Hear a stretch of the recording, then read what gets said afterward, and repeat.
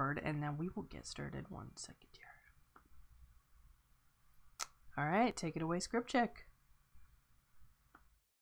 Bedroom Politics, written by Ben Koch. Fade in. Interior Cleveland Public Auditorium Day. Hundreds of whooping supporters throng the floor and balcony.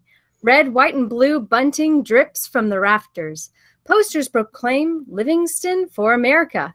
On stage, Victoria Livingston, 50s, whips the crowd into a frenzy. Elegant and charismatic with a Texas twang. Some say elections are about ideas, and some say they're about hope.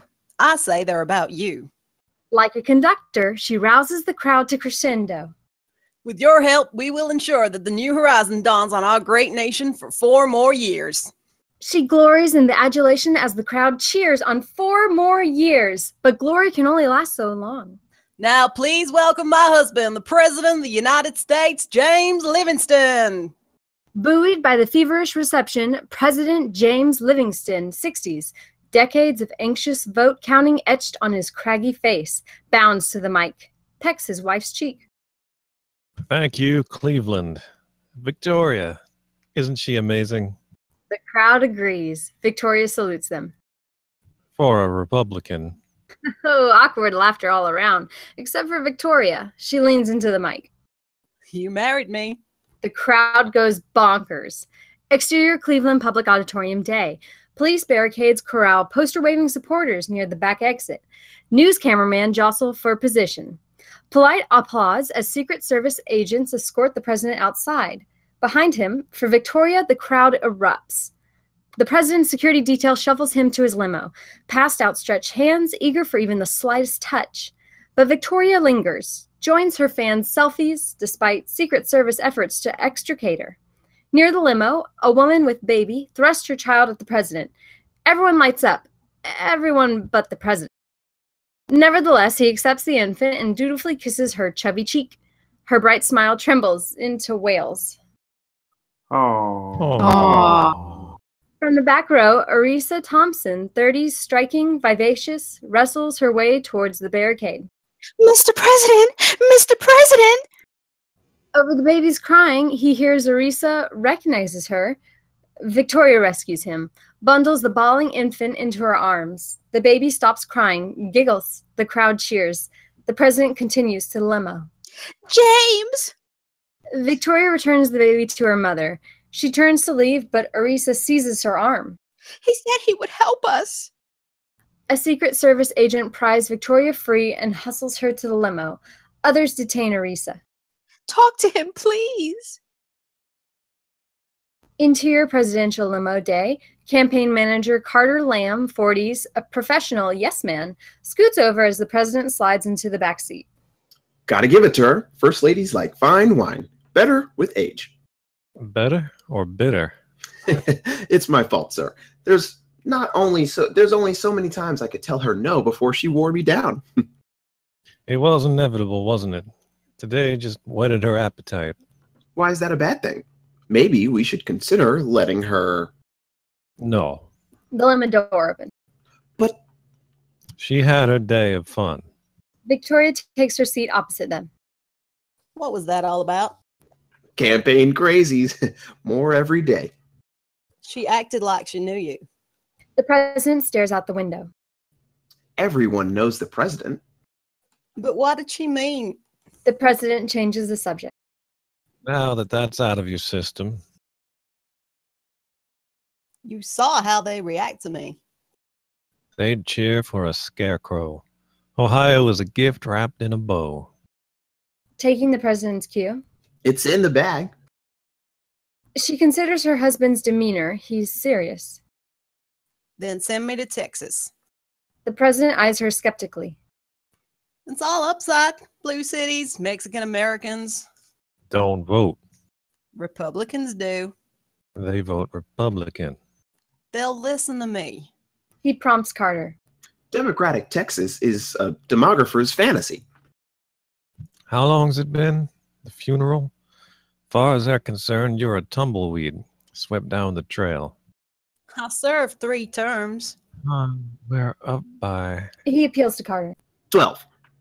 12. I know you missed the game, but You can't be running all over. Exterior White House day. Summer shines on the noble monument to American power. You've got important responsibilities at home. Interior White House flower shop day.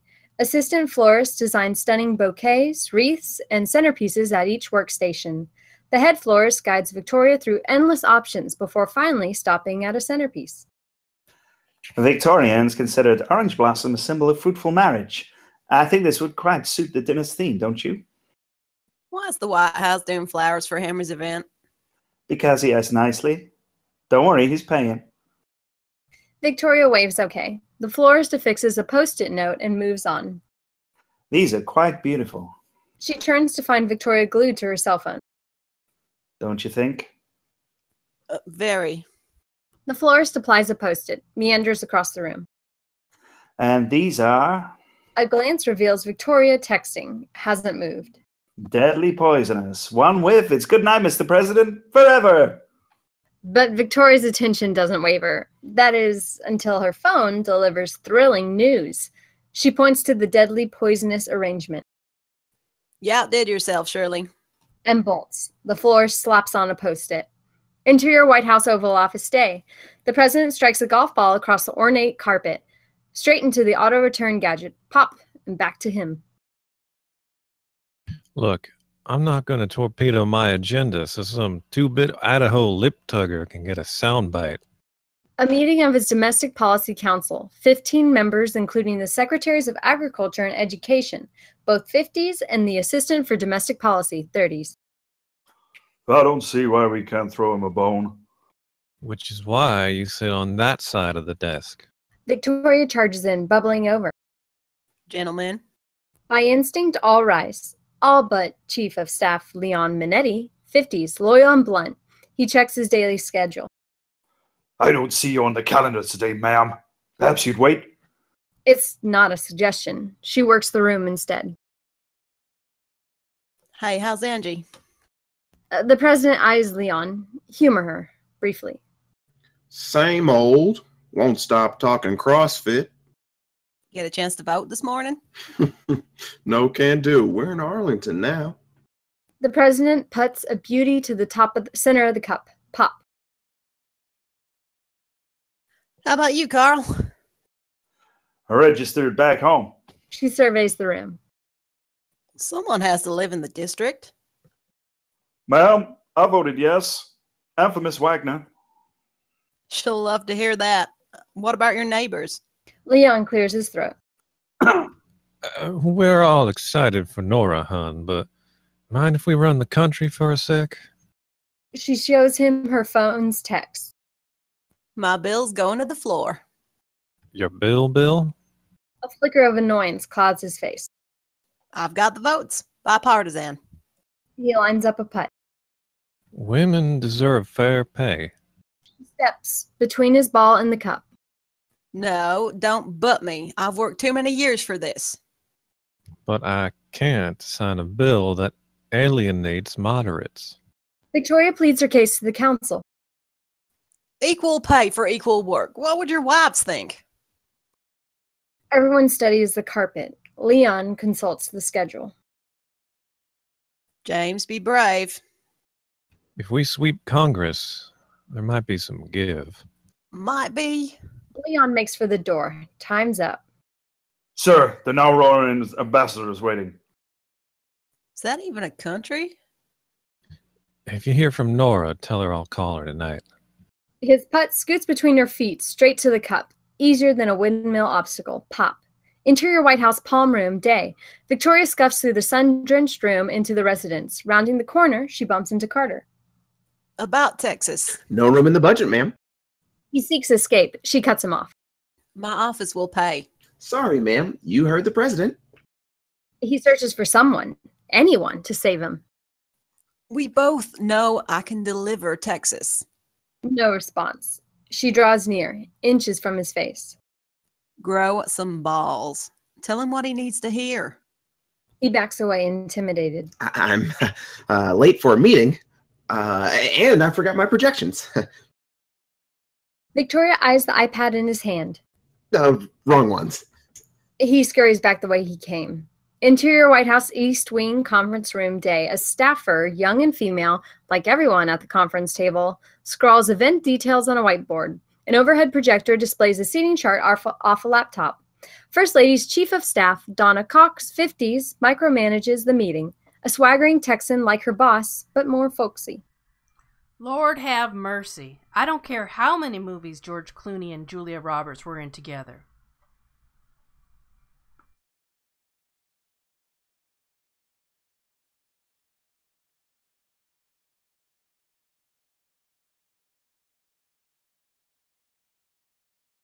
Victoria doodles on a legal pad. Electoral math. States and votes, all in search of that elusive 270 to win. They don't sit at the same table. Off her look, Marcy Weiss, 20s, Donna's spark plug assistant, swipes the on-screen desktop to a dinner menu. Chef Delimon suggests Arctic char, more sustainable than tuna. Victoria flips the page to a list of names. Her pen taps several, settles on Falco, circles it. And you got a wine for that? 2014 Frey Brothers Sauvignon Blanc. Victoria knows this routine by heart. Now, Now, how about dessert? dessert? Donna doesn't find it funny. Everyone else does. Marcy, let's see the speaker invites. Can this wait? A spreadsheet slides on screen. Texas. Marcy sorts by location and scrolls down. No, too small. Stop. Austin, UT commencement. Book it. Marcy bolds the row for University of Texas. Now then, dessert? But first, How's our memo? What memo? Fonora 1207. Marcy displays the memorandum on screen in support of the District of Columbia Statehood Act, H.R. 1207. Good. You vote this morning? First in line. Want me to email to Ledge Affairs? Print it. Give it to Rob Murphy. No one else, whatever it takes. Got it? Marcy thrusts out her chest. She gets it. Christ in heaven. As Marcy's nearly out the door, And Marcy, take our name off it. Interior White House First Lady's private office day. Atop the sturdy Teddy Roosevelt desk, a photo of a younger Victoria holding forth on the Senate floor, inscribed, "You're the best. Love, James." Donna scribbles Victoria's new agenda on a notepad. 1207 UT. And Murphy, you don't pay me enough. I don't pay you at all. If the American taxpayer knew how much free labor they get out of me. Every woman knows all too well. Donna adds to her list. Equal pay. Anything else to keep me from the job I am paid to do? There's more to life than playing hostess and bossing tridelts. That tickles Donna. You're a tridelt. We have a responsibility to James, to the presidency. Priorities. My priority is my family. Got a kid at UT I don't know about? Funny, but still. Carrying Texas is good for James, and James is good for the country. And who's going to take care of your first lady duties while you're out spreading the good word? Well, Donna, since you asked. Interior White House First Lady's dressing room dusk. From her second-story window, Victoria observes a gardener trim one last rose bush as dark settles over the west wing. Just beyond, in the Oval Office, lights burn bright.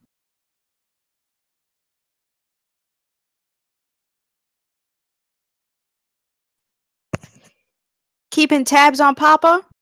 U.S. Congressional Delegate Nora Wagner, late 20s, pregnant with Victoria's grandchild and her enormous expectations. Watching his back. Why aren't you home celebrating with Henry? It's just a primary. And a career-making referendum. Nora's not interested in this argument again. You know how he is. He wants everything perfect tomorrow night, especially for his big moneymaker. Donor bait. That's all I'm good for. And a home-cooked meal. Interior White House Family Kitchen night. An informal breakfast nook. News on TV. Nora clears space on the island for the baking sheet of eggplant balls that Victoria snatches from the White House chef. Please, ma'am. I can whip up a bechamel in 5 minutes. I insist. Marinara bubbles on the stove.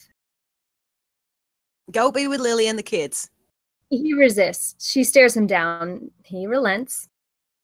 Night, ma'am. Miss Wagner? He leaves. Acts like I never cooked before. It's my recipe. She rummages through the pantry. Where does he keep the damn nutmeg? Mama, it's okay. Henry makes red sauce. I taught myself to like it. Fine. Set the table.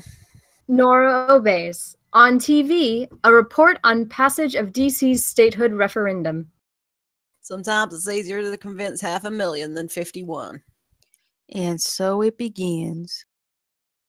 No one's going to hand it to you. You have to fight for your voice. Nora rolls her eyes, perfected over long years of practice. I have a voice, Mother. But not a vote. Falco will deliver the Senate if you deliver Transcore. A non-voting freshman is going to broker an impassable bill. This is Washington, not Hollywood. You're chewing to chair the subcommittee. After you make a few calls. After you get your vote. Talk to Falco. It's good business to have friends in the house. Eye rolling isn't enough. Nora employs the gaze. Yeah, that's why my constituents struggled and fought 130 years, so one day they could be represented by some senator's puppet. Nora, honey, you're closer than anyone's ever been, but if you don't get that ball across the line, that's it. No one elects a loser.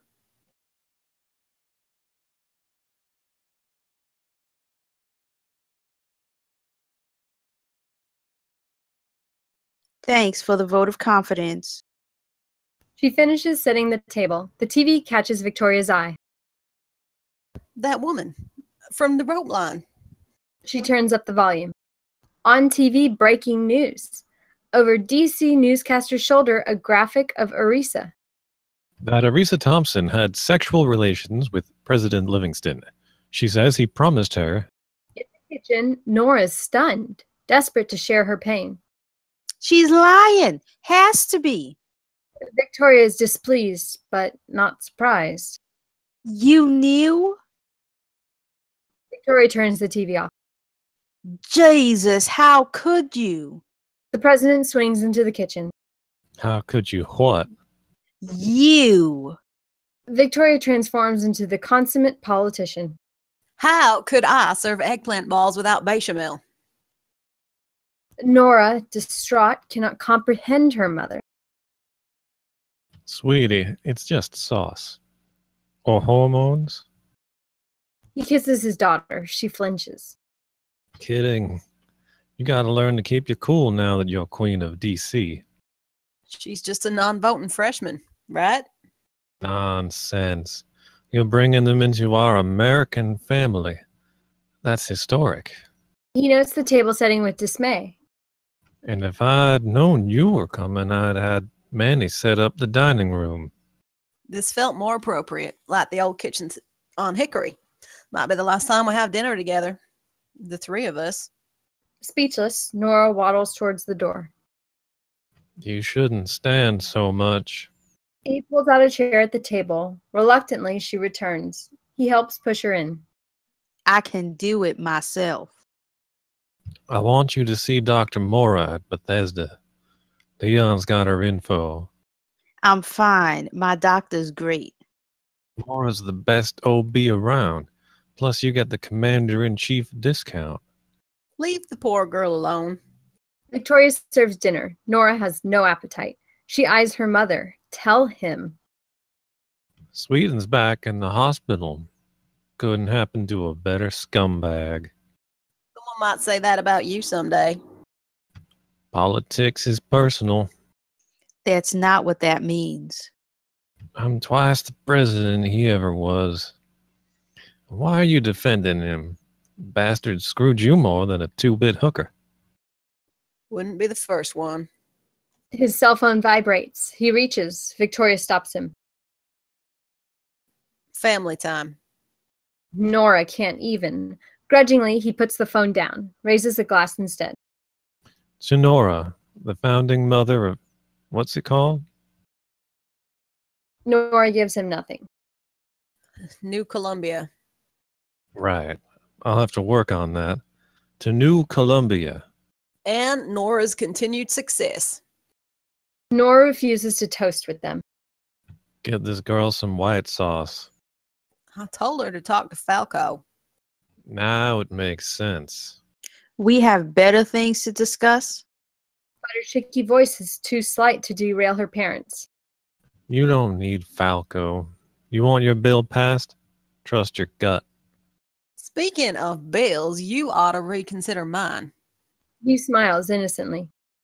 Family time. Nora supports it, don't you?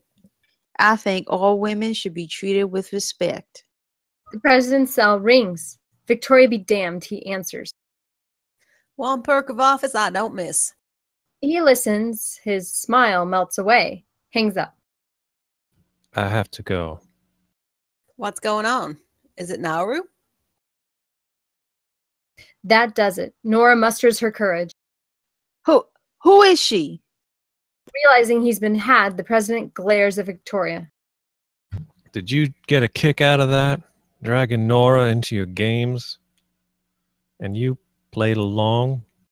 As outraged as Nora feels, his disappointment cuts deeper. I didn't. It wasn't. You made her a promise you can't keep. Her matter-of-fact tone dumbfounds Nora. How should I know this one will be a blabbermouth? This one. Victoria scrapes her plate into the garbage disposal. It's the first rule of politics. Everyone's a blabbermouth when they want something. You wrote the book on that. You should read it sometime. For Nora, it's finally starting to sink in. So what? You just let him? It's not that simple. Nora swivels from one parent to the other, trapped in a vacuum of anger, deceit, and humiliation. Is this some kind of poly kink thing? No. Tell it to your other daughter, the one who cares. Her parents wince.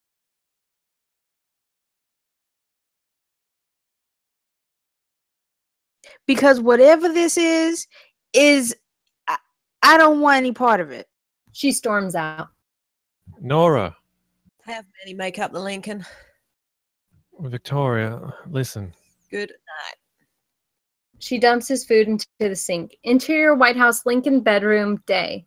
A portrait of Honest Abe watches over Victoria, sound asleep in the 19th century bed. Sunlight streams across puffy eyes. She wakes, sweeps aside crumpled tissues on the nightstand to check the clock. Shit. Interior White House Lincoln bedroom later, Victoria, made up and dressed, opens the door. And then in the East Sitting Hall, yellow and breezy, inviting guests to sit a spell. Carter fidgets with a newspaper. Victoria enters. He springs to his feet. Morning, ma'am. We need to talk. Sure you got time for me today? He shrinks into his suit. Yes, ma'am. I'm very sorry. The president is too. You must have really put him in his place if he's too scared to face me. He's not scared. Oh. Sarcasm. He tries again. Ma'am, we need a strategy. Newspapers arranged on the coffee table. Every headline blasts the president's cheating. This isn't going away. Why would it? No one's ever questioned the underlying principle of his profession before. It's deeply unsettling. Yes, no. Of course, ma'am. But the numbers, it could cost him. She strides towards the staircase. He scuffles behind. You do know it's illegal to campaign in the White House. Flop sweat beads on his brow. I'm not campaigning. If you say so. Interior White House grand staircase, continuous. Victoria leads Carter down 2 red carpeted flights. If you could maybe be like Hillary. I mean, she stood by Bill. Look where that got her. They descend in silence while he renews his courage. Please, ma'am, stick with him. At least through the election. And if I don't? He chooses his words carefully.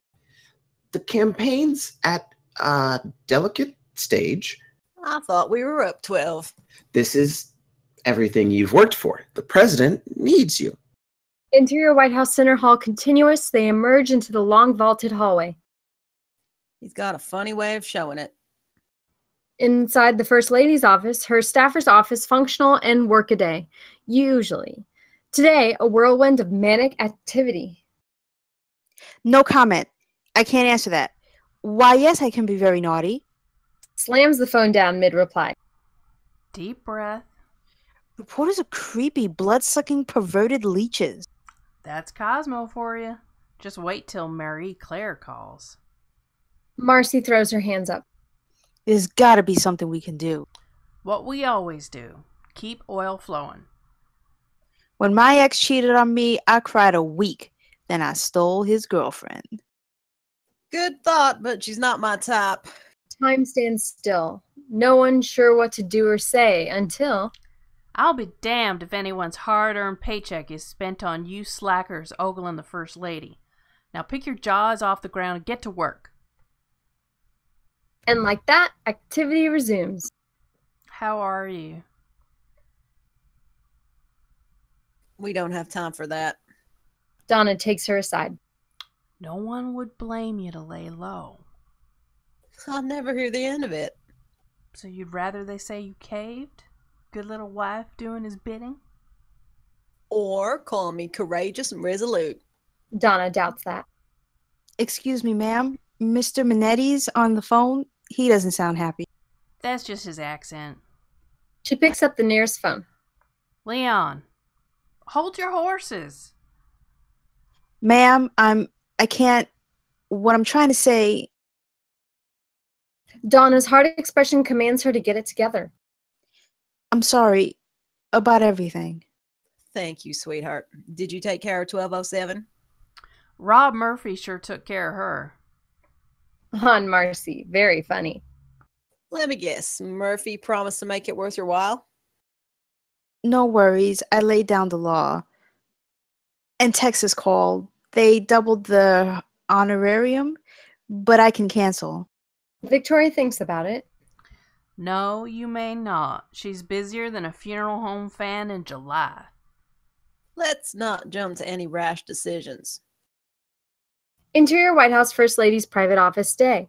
Victoria closes a file, tosses it atop her inbox, already teeming with paperwork, much like the rest of her desk.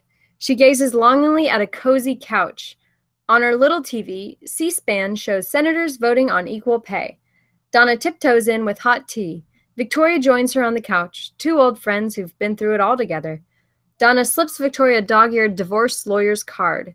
She turns it over and over in her hand, considering. There's so much more to do. Childcare, college loans, equal pay. Look how much you've already done. She waves to a bookshelf lined by rows of binders, each labeled with legislation titles.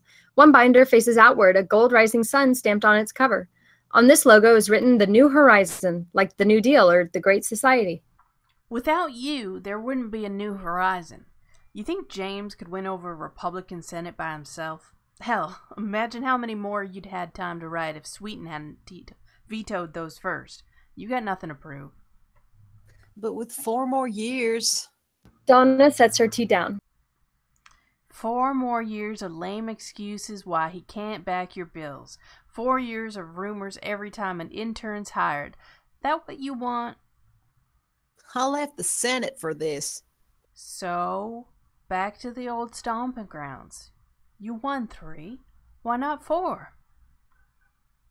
Victoria shakes her head. Here, you get things done like that.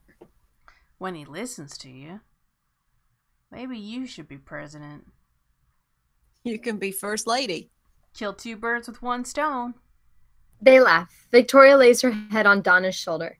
Interior White House First Lady's private office later. Outside noise wakes Victoria. She's alone on the couch. On TV, C-SPAN's Chiron shows equal pay passing 51 to 49. The hell you will. Not unless you're on the calendar. Leon barges in and shuts Donna out. Ma'am, with all due respect, you can't ignore the president. If he wants to see me so bad, he can come himself. I don't need to remind you, it's your agenda at stake too. Seems agendas don't matter much to you. If I may be frank, Don't stop now. He adopts more conciliatory tone. The optics aren't good. This afternoon, he'll address the press To deny it all? to apologize. He wants you by his side. Exterior White House Rose Garden Day. A lone podium. The press corps buzzes with anticipation. Interior White House Oval Office, same. Victoria listens to reporters' indistinct chatter as it seeps through the window. The president lines up a putt. Let's be clear.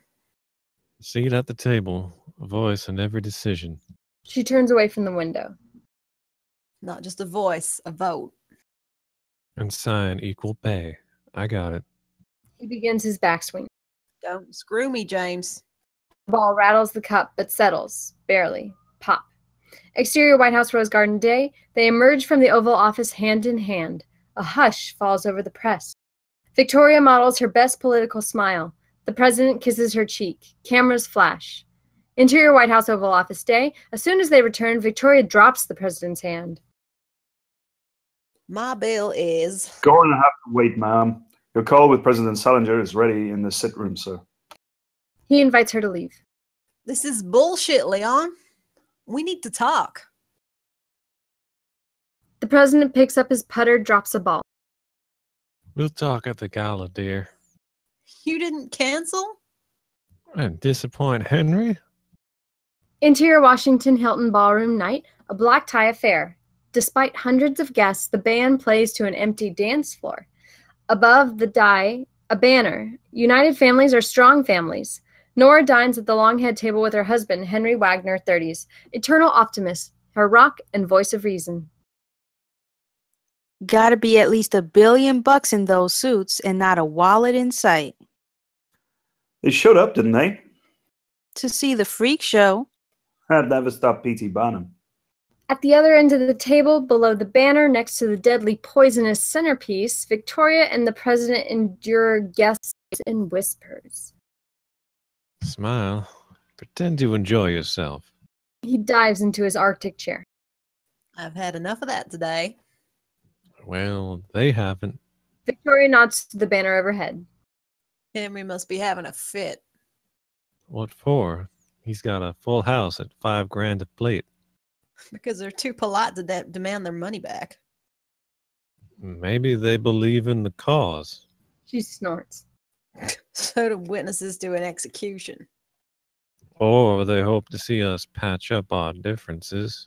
That's what you call it? He puts down his silverware. Let's dance. You're joking. He cues the MC40's a part-time bar mitzvah DJ into Mike. Ladies and gents, I hope you wore your dancing shoes tonight. Don't be bashful. Get your money's worth. They're getting it all right. No takers? How about a warm round of applause for the first couple? Yes! The president drags Victoria onto the dance floor. I'll have that bill in the morning. The guests are treated to a rubbernecker's dream. At the head table, Can I make a donation to leave? Jacob, the families were helping. You'd desert them before dessert? levels her knife at him. Don't start. Not tonight. Or what? You'll scream Henry? before I scream? Henry Wagner, ladies and gentlemen, unrepentant punster. On the dance floor, other pairs have joined in. The first couple's synergy can best be described as junior high dance. Ooh. Victoria rebuffs the president's efforts to spin her. We used to love to dance. We used to love a lot of things. She follows his lead listlessly around the floor. Give me a chance to set things right. We can make this work. Is that what your Poland says? He dips her into her ear. I'm throwing you a lifeline. If you'll just grab the damn thing. I'm not the one swimming with sharks. Always an answer. Someone has to. Exasperated, he tries a different tack. Think how much we can do in 4 years with a re-election to worry about. If you keep your promise. You're questioning me? You're the one skipping off to Texas next week. She's surprised he knows. It doesn't take the world's most sophisticated intelligence operation to get a copy of your travel schedule. You should be happy I'm campaigning for you at all, considering. I'd be happier if you didn't go behind my back. Must be the White House water. He pulls her close. Listen to me. Morris is a 2-foot titan. A nobody. We don't need Texas. You're their president, too. Let me. You're not a politician anymore. All around them, necks crane to hear what comes next. James? He lowers his voice. You're the first lady. Your place is the White House. Cancel the trip. I need it. The song ends into the silent void. Like I need your damn bill. All around them, wheels turn in heads. This will make for the best cocktail party story ever. Beautiful. Round of applause for the President of the United States and, of course, the First Lady. He hands the president the mic. Victoria simmers. The president scrutinizes the Strong family's banner. Sure I'm at the right party? Cascading laughter eases the room's tension. We're here tonight in support of a worthy cause. Even the most united families face adversity, and in overcoming it become stronger. I should know. I've apologized to my family for my transgressions. Nora squirms. But not to all of you. I'm sorry. I hope you'll accept it. From the back, a chant builds. 4 more years. 4 more years. President pumps the mic to the beat. 4 more intolerable, powerless years flash before Victoria's eyes. Interior White House Oval Office Day, the president signs his veto message. I am returning herewith, without my approval, S-689, the Equal Pay Act. 4 more years. 4 more years.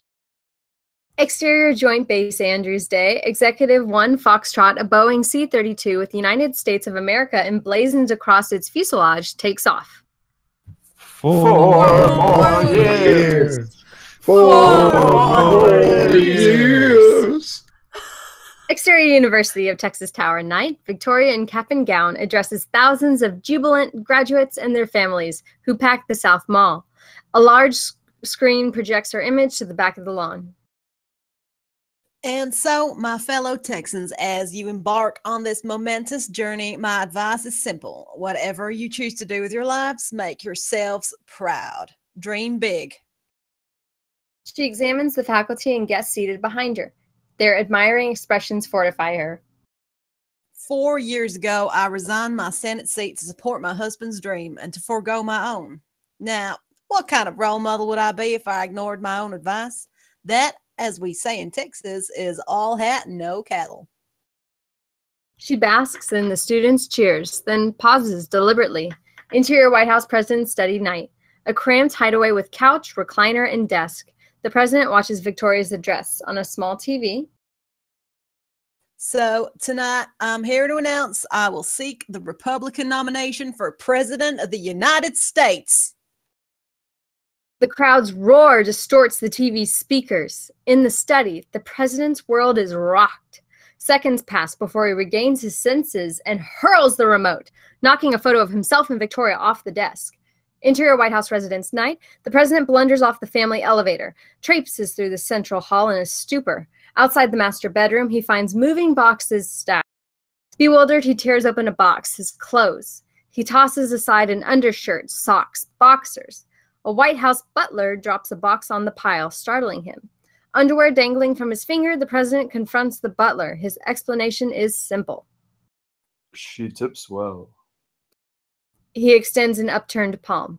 Cut to exterior United States Capitol Day. Crossing Independence Avenue from the Capitol to the Rayburn Building, a female Washington Post reporter, 30s, interviews Nora, escorted by 2 Secret Service agents.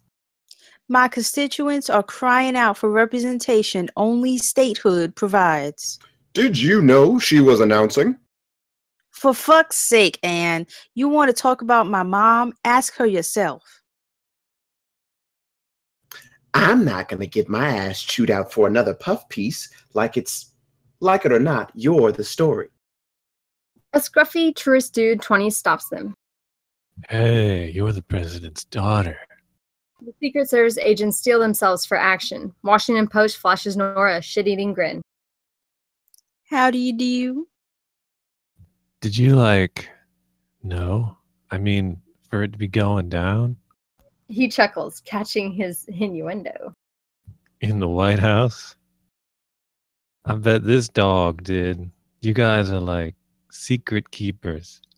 Area 51 and shit. Nora gapes at him. The agent doesn't react. Well, did you? Insulted, Nora plows onward to Rayburn.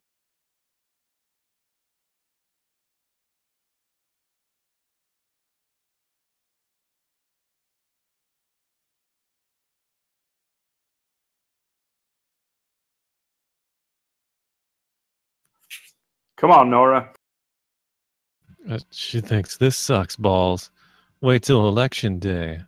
Interior Rayburn House Oversight Committee Room Day. The chairwoman, 50s, concludes committee business. At the end of the day, lowest ranking member's seat is Nora. All those in favor, say aye.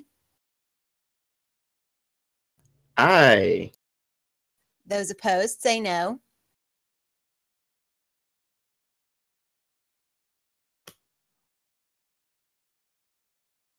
No.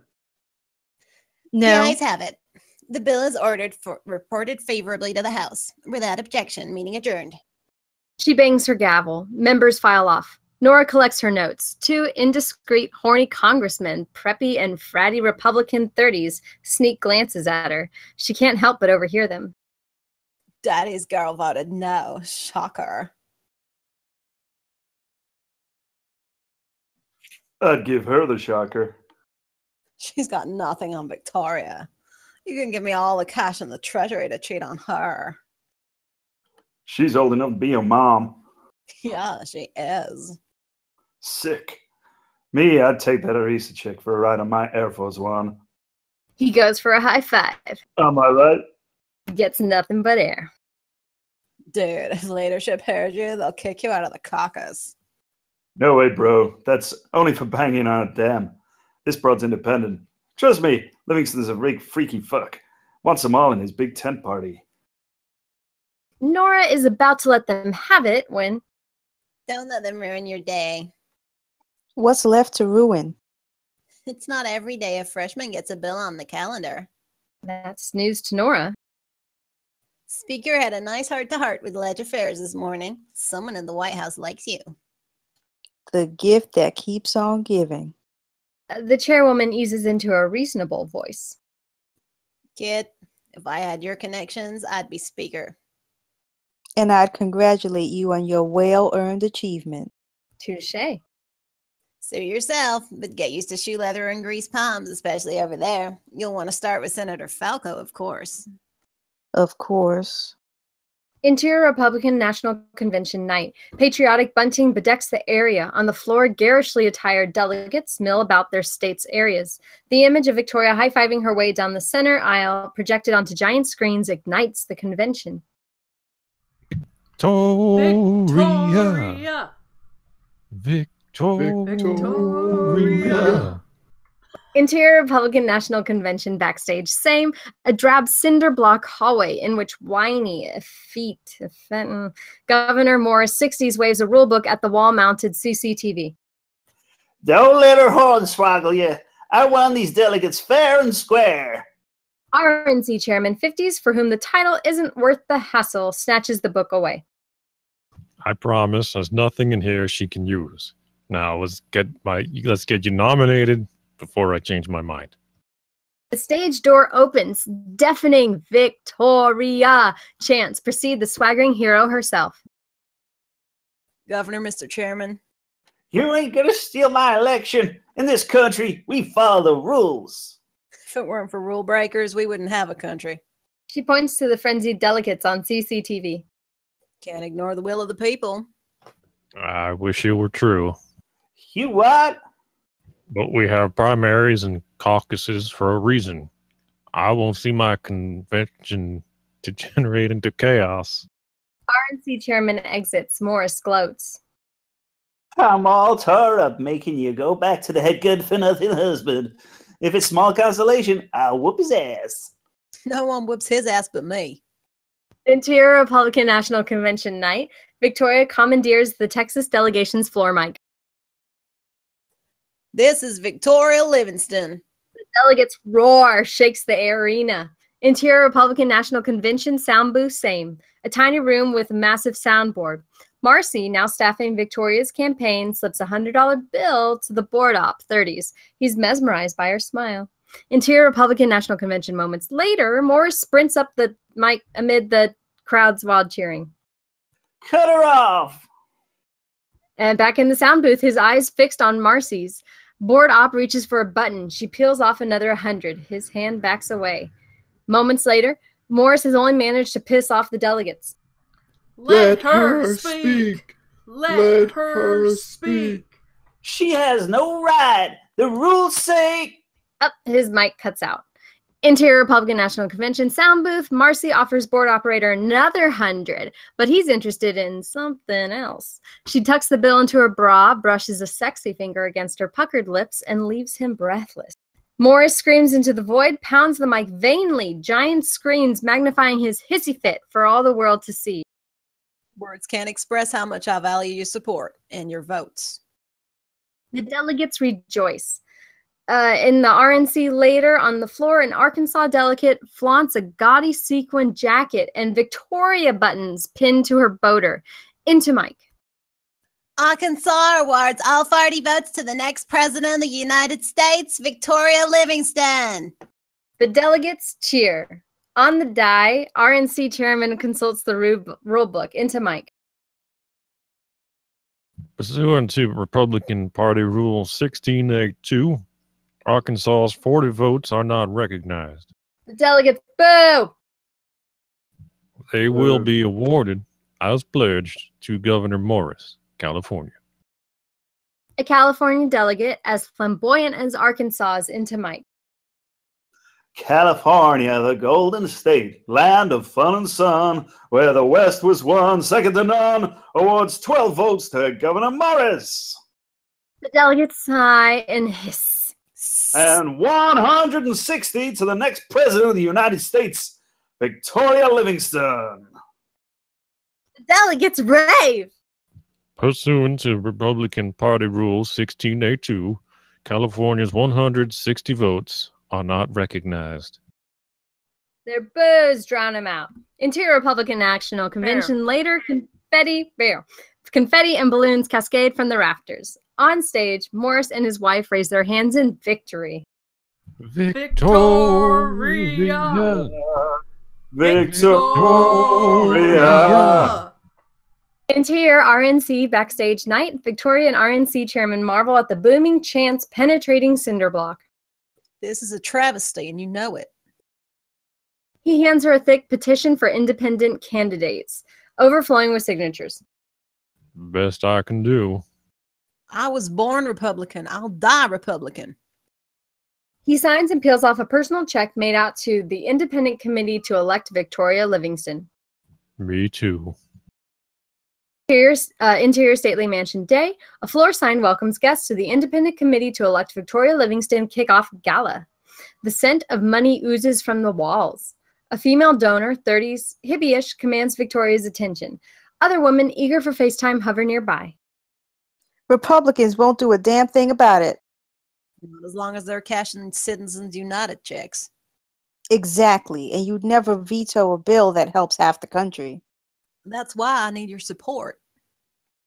Charlotte and Tilly, both 70, spinster busybodies, shoehorn into the conversation.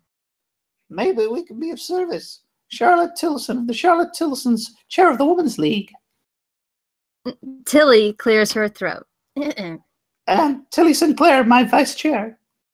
The pleasure is mine. We didn't want to make too much fuss, but we'd be honored if you'd accept our Woman of the Year prize. Tilly awards Victoria a lucite plaque inscribed Victoria Livingston, Women's League Woman of the Year. I'm touched. Now, let's have a photo. Tilly shoos female donor out of frame. Charlotte thrusts half the plaque into Victoria's hands. Just wait till the Kiwanis see this newsletter. Gives me ghost flesh. After the photo, As I was saying, We can't imagine a more appropriate representation of the challenges modern women face. Tilly agrees. We especially appreciate the spirit you've shown standing up to that liberal cretin, your husband. You are too kind, and I will cherish this award. But I'll tell you what would really help is if you'd write my campaign a check. Charlotte and Tilly exchange glances, burst into laughter. Heavens no, we're Republicans. We can never support an independent. You don't stand a chance, dearie. Victoria keeps her composure. then why are you here? We had to see for ourselves if what the Enquirer says is true. Victoria offers her practiced political smile. Well, thank you for your support. Oh, I never donate to people causes, only animals. They don't ask for anything in return. Enjoy the party. She finds Donna, now her campaign manager, hands her the award. Think we can pawn this? That good, huh? We need to make some noise. Publicity ain't the problem. Publicity is catnip to money. A liveried waiter offers caviar and creme fraiche tartlets on a silver platter. Ooh la la. Donna takes 2.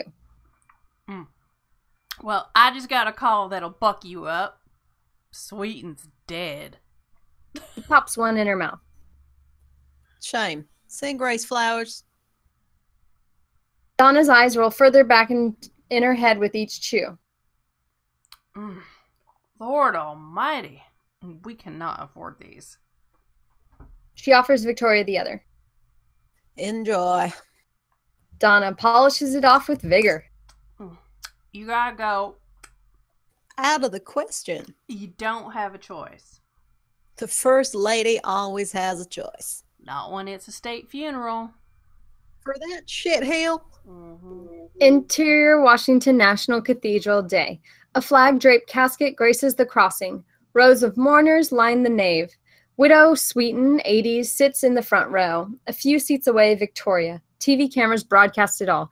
At the pulpit, the eulogist in chief. Throughout his life, in good times and bad, Calvin Sweeten could always count on Grace, his constant companion, to stand by his side. Widow Sweeten remembers. When she testified in his trial for bribery, graft, and extortion, Grace never once betrayed him. When he was impeached, she did not falter. When he boarded that lonely flight home to Iowa, it was Grace who comforted him. Tears trail down Widow Sweeten's distraught face. Victoria smothers seething anger. No president was more fortunate than Calvin Sweeten to have a first lady like Grace, his rock and foundation. Interior Washington National Cathedral later, an organ recessional signals services end. Widow Sweeten's grieving daughter, 50s, helps her stand, passing Victoria. Very sorry for your loss. Thank you, ma'am. Here we are, Mom. She angles Widow Sweeten away from Victoria, only to be cornered by the president. Your father was a brave man, a towering figure in our history. Victoria could gag. In his wildest dreams, he never expected to lie in state. Why not? He lied everywhere else. Excuse me? It's a travesty the way Congress treated him. Pardon us. He seeks to escape, but the Livingstons hold their ground. He fleeced the treasury.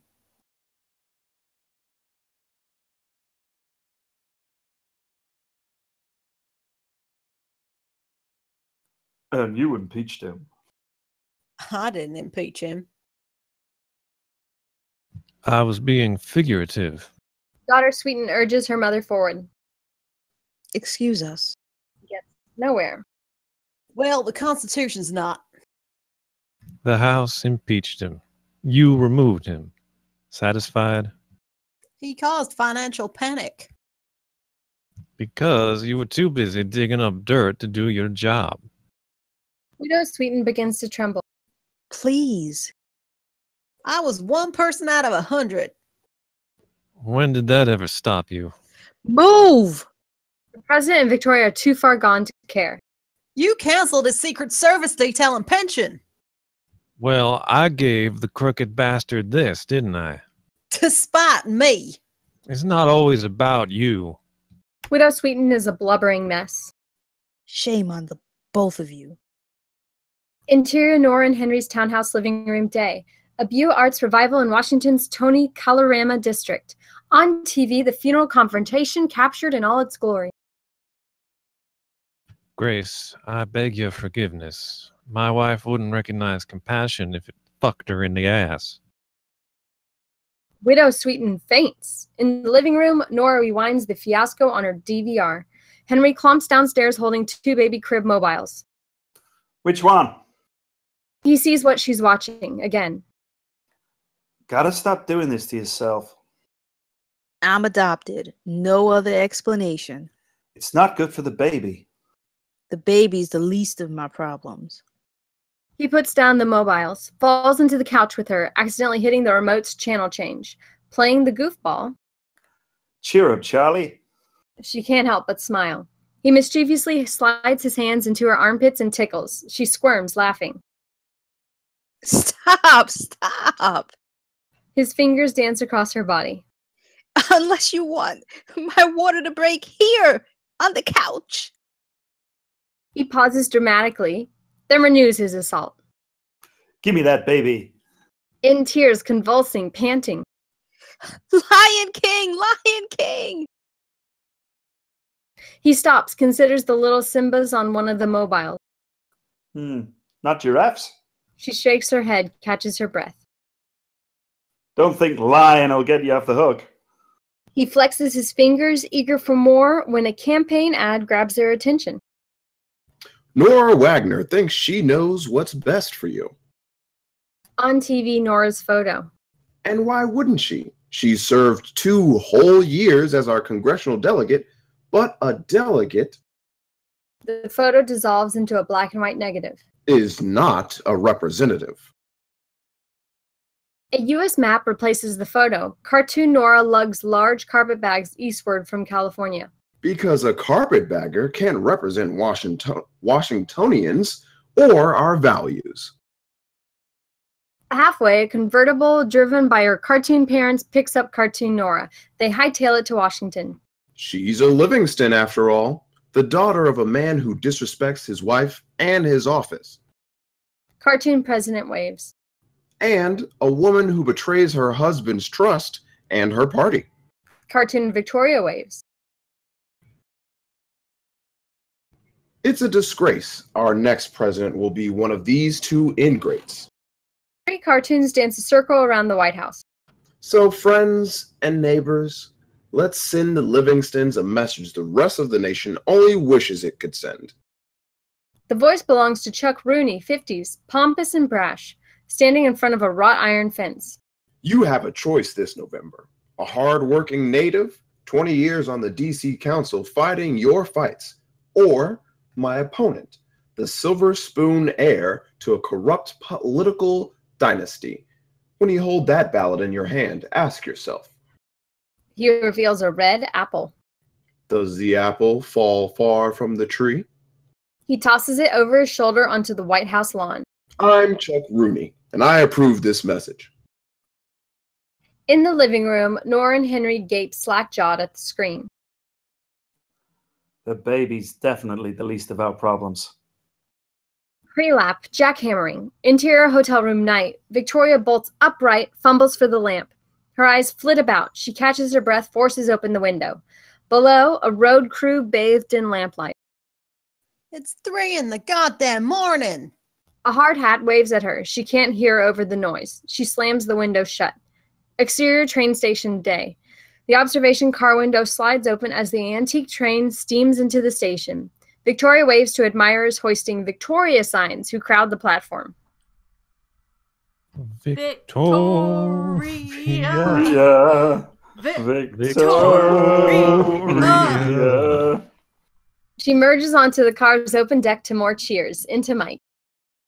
Anyone who says they want 4 more years of James Livingston has never lived with James Livingston. Her fans, whoop! He takes credit for our economy. She holds aloft a checkbook. But who balances the family checkbook? Explain to me again why women don't make the same as men. On the platform, a donor gives Donna a check. Exterior road day. Carter gives a road crew foreman cash. Interior, a different hotel room night. Jackhammering rattles the windows. Victoria presses a pillow to her head. She flings it aside, revealing heavy-duty construction earmuffs. She stumbles to a window. Across the street, a lamp-lit billboard proclaims James Livingston, Leadership for America, loud and clear. Victoria scrabbles about, finds a high heel, opens the window and heaves it at the crew below. It flutters harmlessly to the ground. The foreman waves. Exterior State Fairgrounds day. From a bandstand in a meadow, Victoria rallies supporters. Who do you think got him elected? You did. Backstage, Donna collects checks from donors. That's right. And take it from me, it's not just on the campaign trail that he overpromises and underdelivers. The crowd hoots. In the meadow, 2 moms, late 20s, sporting Victoria buttons, laugh at her joke. 2 young children play tag. Oh my God, that totally reminds me. I got this crazy call asking if I'd known that Nora's daddy ain't Livingston. So funny. Georgia told us at Bixby she heard Victoria hooked up with President Sweeten. A man in the crowd distributes coloring books. I could see that. I know, right? It's the eyes. Totally. Wait, y'all went to Bixby's without me? Mommy, look what I got. In his coloring book, a drawing of Victoria wearing monarch's robe and crown, Constitution strutted at her feet, gleefully taking a machine gun to Congress. He thrust out his greedy hand. Crayons. Another child mows down the crowd with his imaginary machine gun. Rat-a-tat-tat, rat-a-tat-tat-tat. Interior, a third hotel room night. Silence. Victoria's earmuffs lie on the nightstand. She peers out the window at a brick wall. Satisfied there's no construction crew below, she slips into bed. Later, loud knocking. Victoria jolts awake. The clock reads 3:17 a.m. This better be an emergency.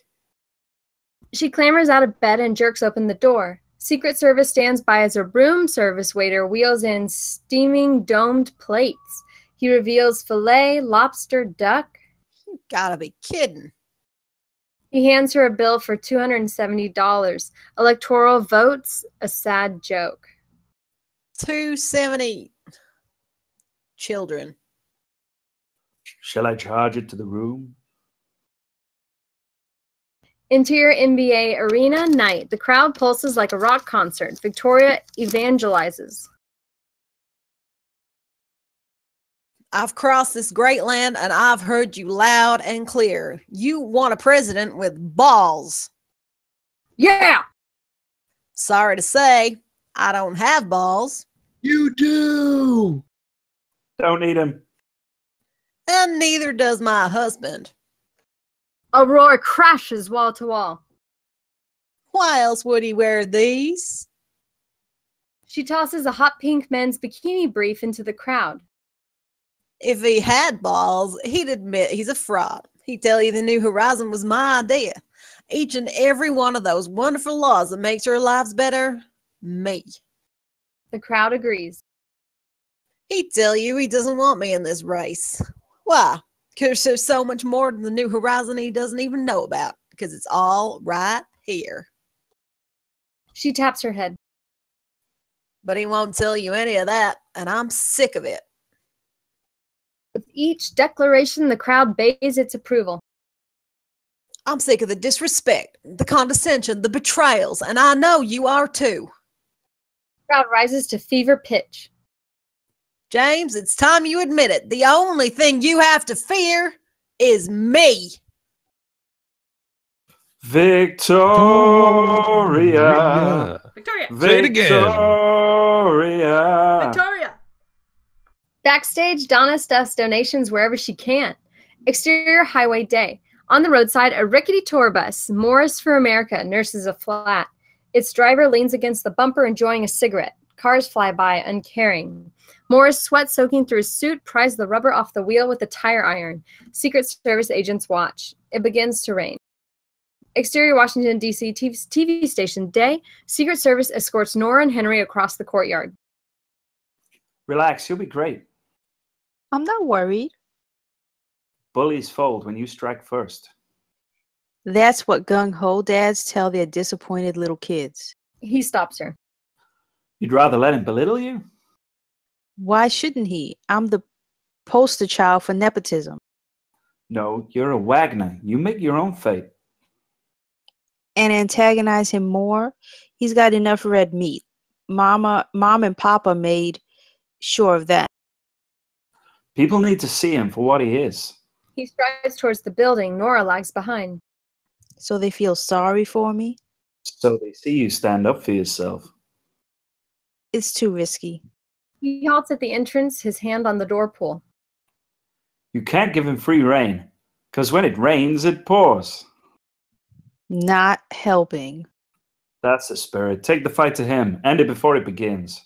He opens the door for her. Interior Washington, D.C. TV station dusk. Nora and Rooney debate at a news desk in front of a cheap green screen graphics and D.C. newscaster, the moderator. Behind the cameras, Henry paces. So, were you promised the seat before Daddy moved into 1600? Or are you just an opportunist like your mommy? I won fair and square. On your own? Of course. Wherever would I get such a preposterous idea? Her cheeks flush. I've lived here my whole adult life. And how long is that? Harry's getting agitated. Face it, Toots. You're a carpetbagger, and yet you claim to represent us when you've done nothing but carry the president's water. Nora sputters. Our next topic. And don't get me started on helicopter, Mommy. Frankly, I'm surprised she didn't drop you off tonight. Sweat beads on her clammy forehead. I am not my parents. Our next question is for... You're a carbon copy. If I were Mr. Livingston, sorry, Wagner, I'd test that baby's DNA. Henry storms up to Rooney. Say it to my face. Mr. Wagner. Producer scrambled to restrain Henry. Henry! Her chest heaves, searching for breath.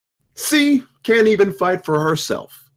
Henry cold clocks Rooney, toppling him from his seat. Henry. Henry rounds on Nora. What? Doubled over in pain. Call an ambulance. And we're going to break right there. All right. Good job, everybody. We are at the halfway point. So let's all take a 5-minute break and then we will reconvene. Woo! Woo! Ooh. And for you guys, let us put on a little music.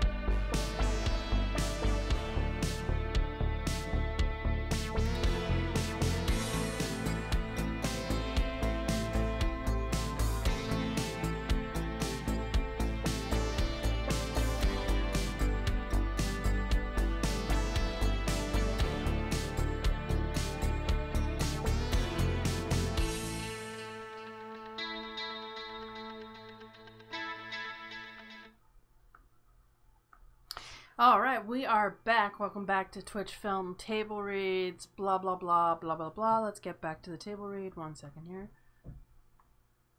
Aren't I a good host, guys? Okay, and we are back. I hope you guys had a good 5-minute break. Everybody ready to go for part 2? Yeah. All right. That's the That enthusiasm. felt like 3.5 minutes. Yeah, it did. You know what?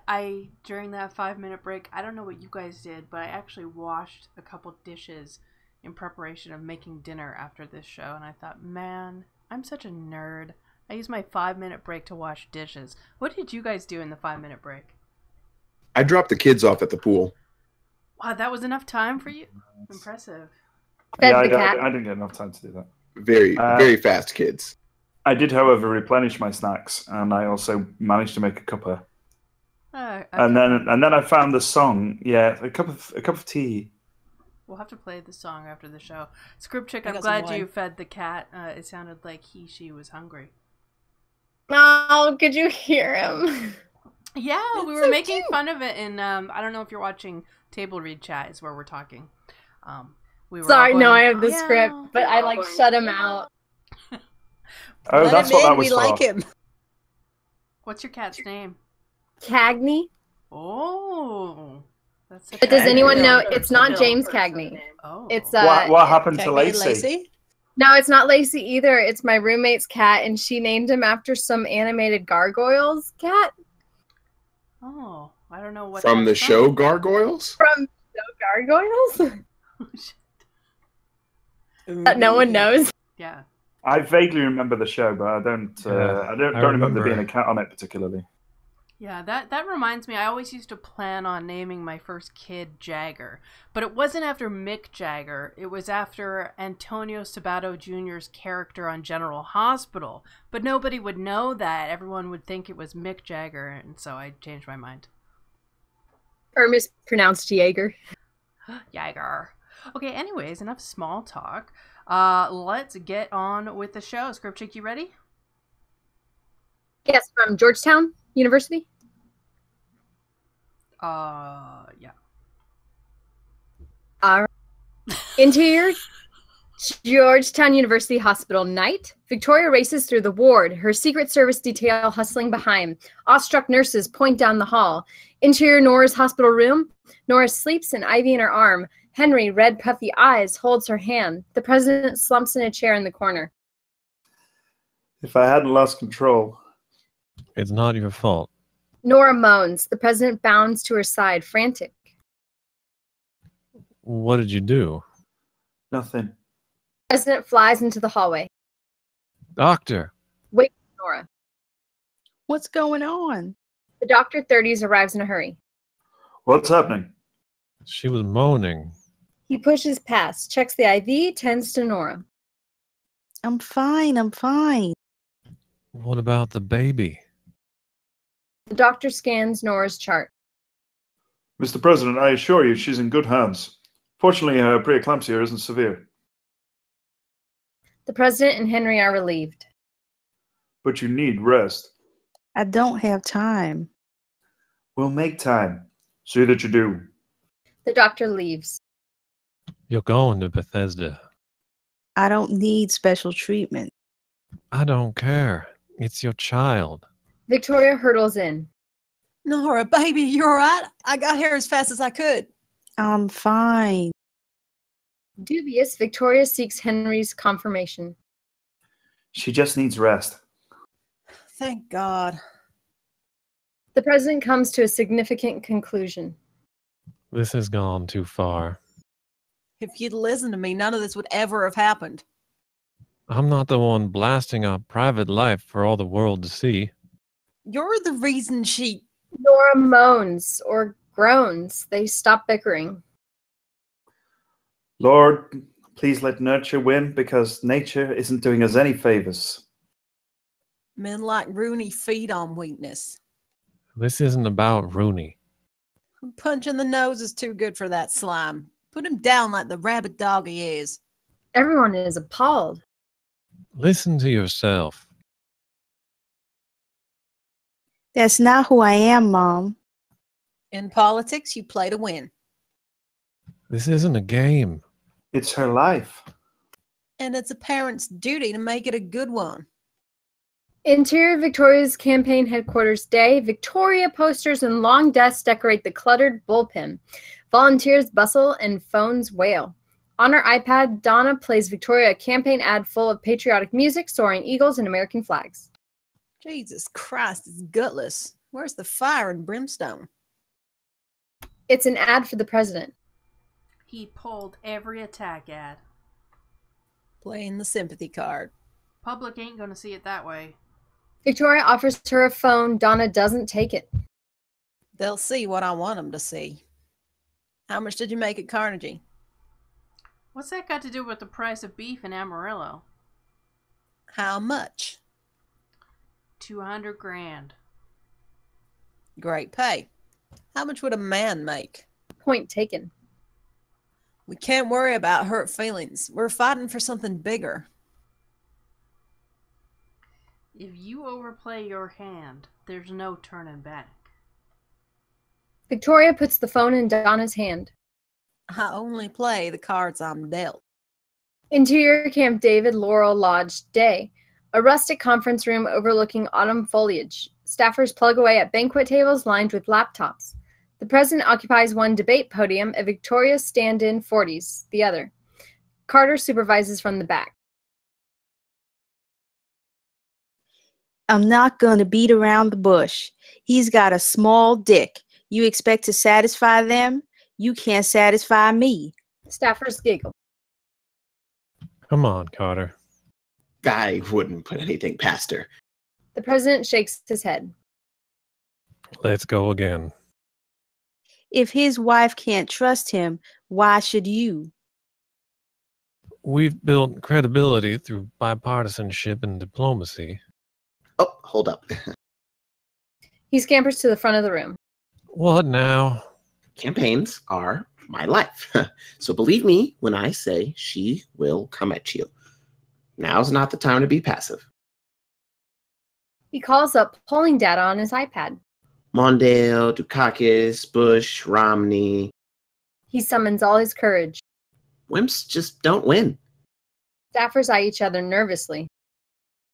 The President of the United States doesn't rut like a pig in the mud.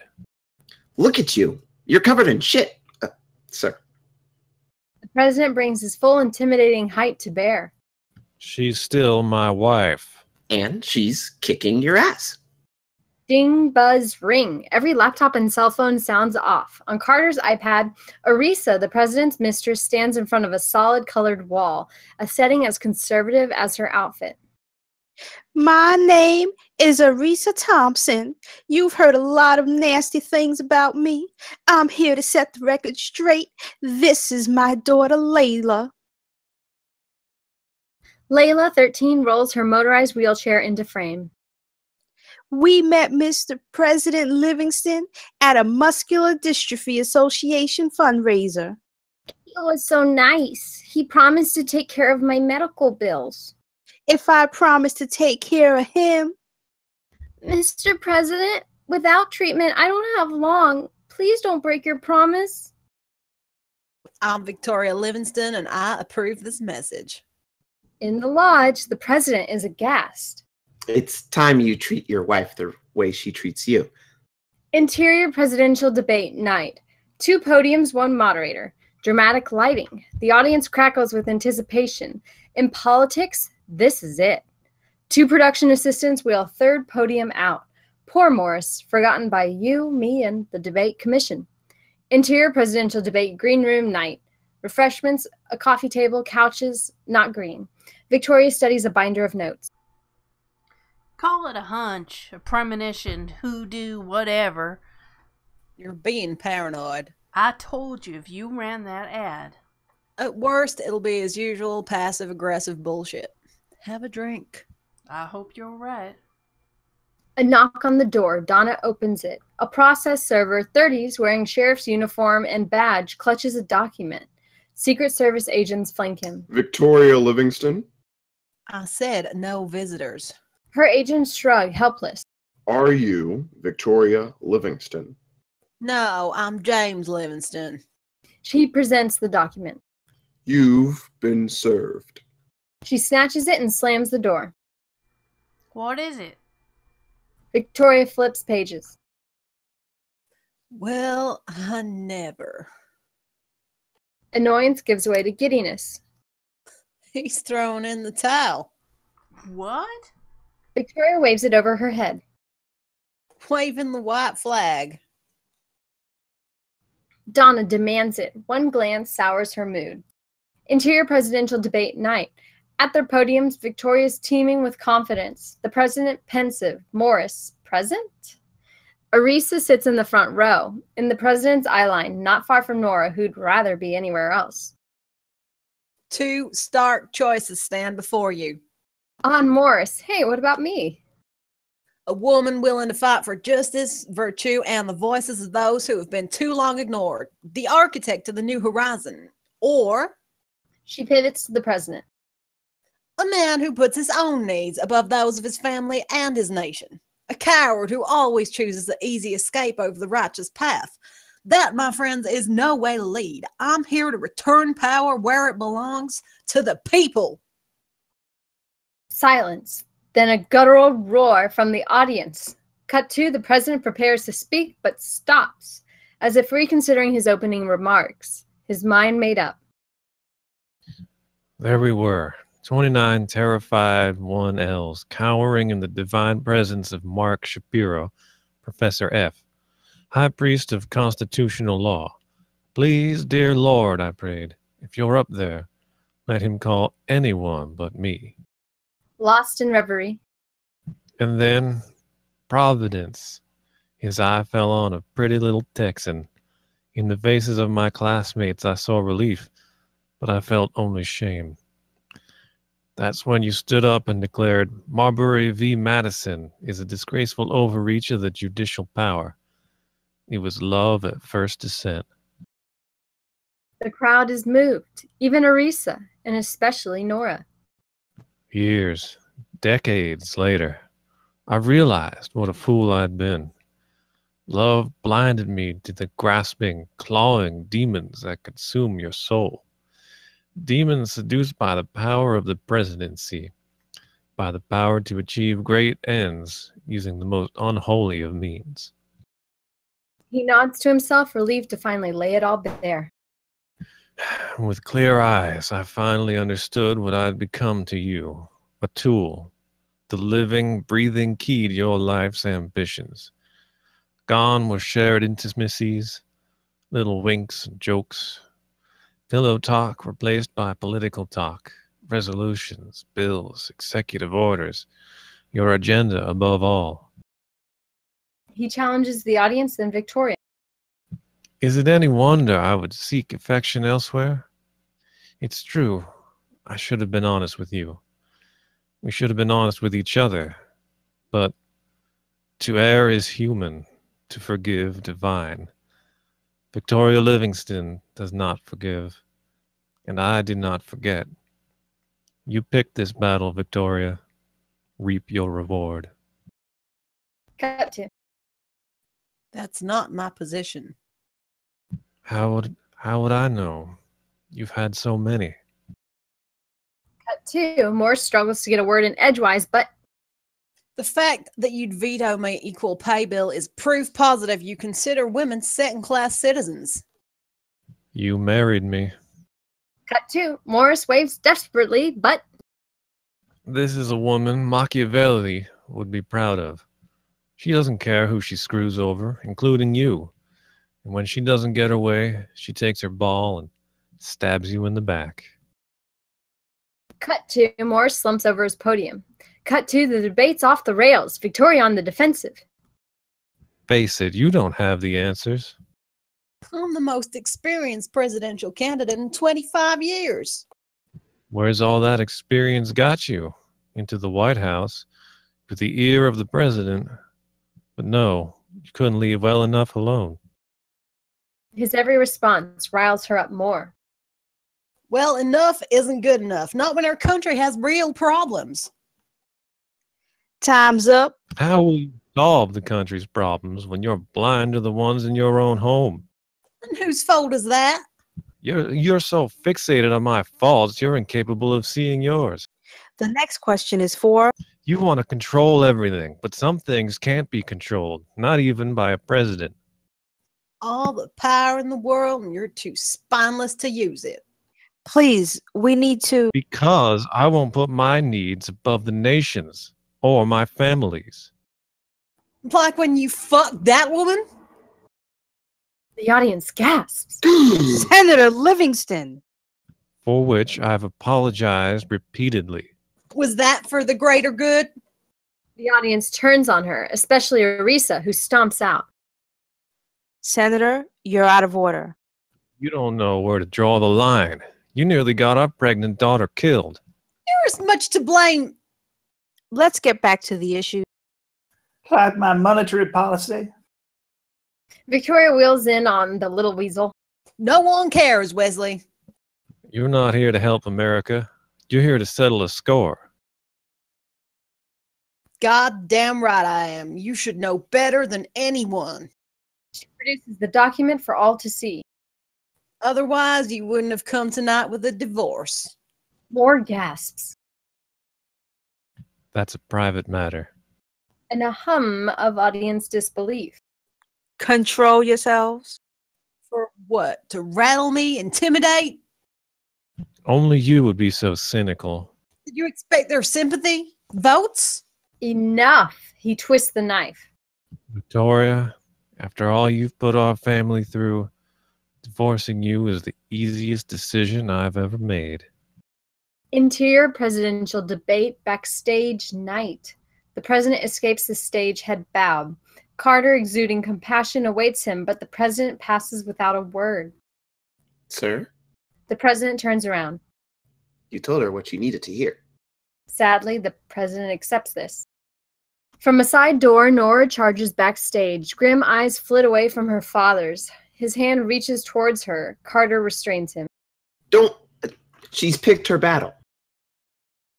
In the background, Morris's entourage, his wife, greets him with a ratty rolling briefcase and shabby overcoat. Interior presidential debate green room night. Victoria and Donna bark at each other.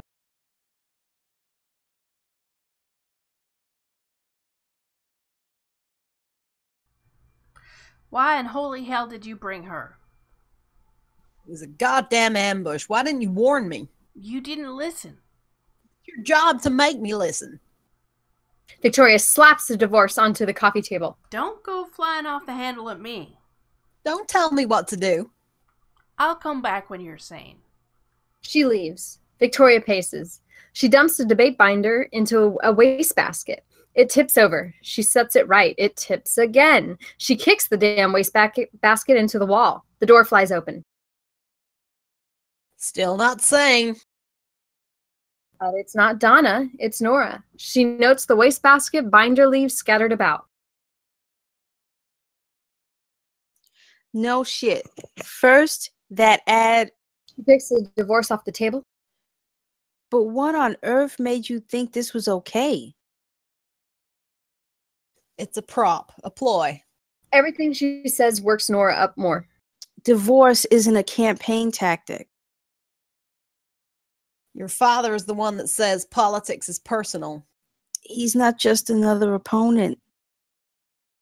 I'm not the one in the wrong here. You never are.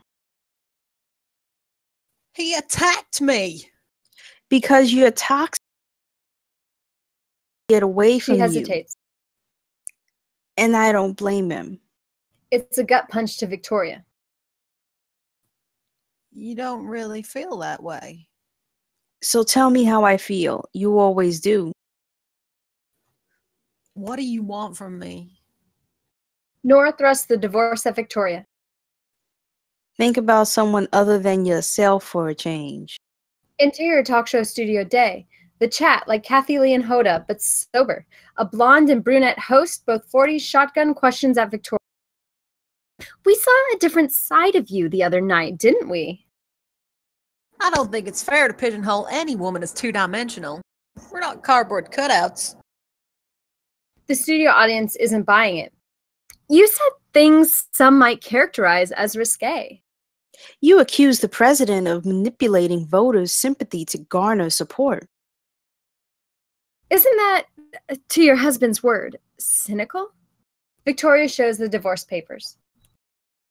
I've known James 32 years. This is politics as usual.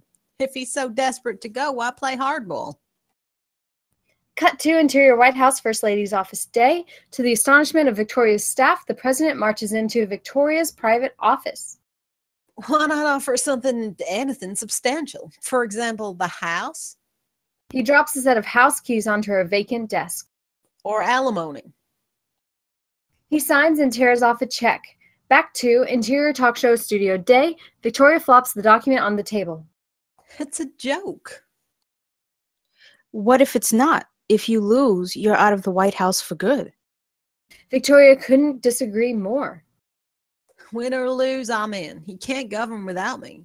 That's all there is to it. Interior White House Blue Room night. The president and his female interviewers share an intimate conversation surrounded by lights, cameras, and producers. Is that all there is to it? Despite Victoria's every effort to tear me down, humiliate me, I've refused to play politics with our personal life. But if she needs proof our marriage is over, I'm ready to deal. Because it's obvious to anyone she doesn't give a damn about Nora or me.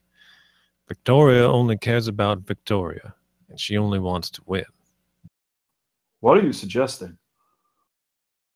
No one that ambitious skates through life without a closet full of skeletons. He holds up a sheaf of documents. She funded her earliest campaigns with millions her father stashed in Switzerland.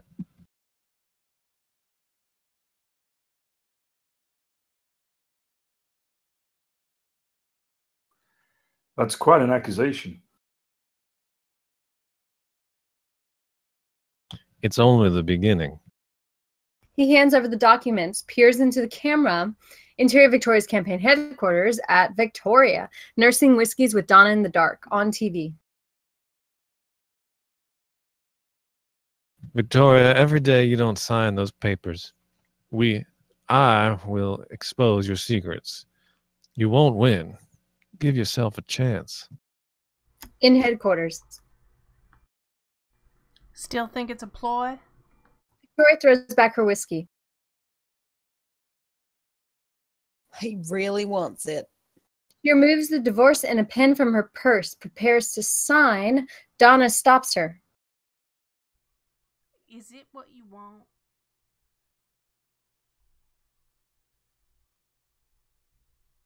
Oh, my computer froze.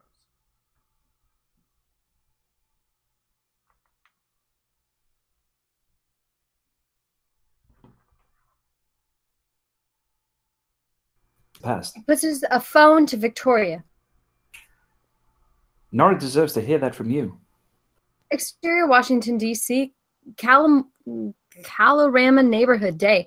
A pleasant afternoon for campaign canvassing amid joggers and dog walkers. Hun, it's Mom again. I'll try later. Nora managing a stack of leaflets and Henry toting a clipboard knock on doors. Sweetie, please call back. Nora rings the doorbell.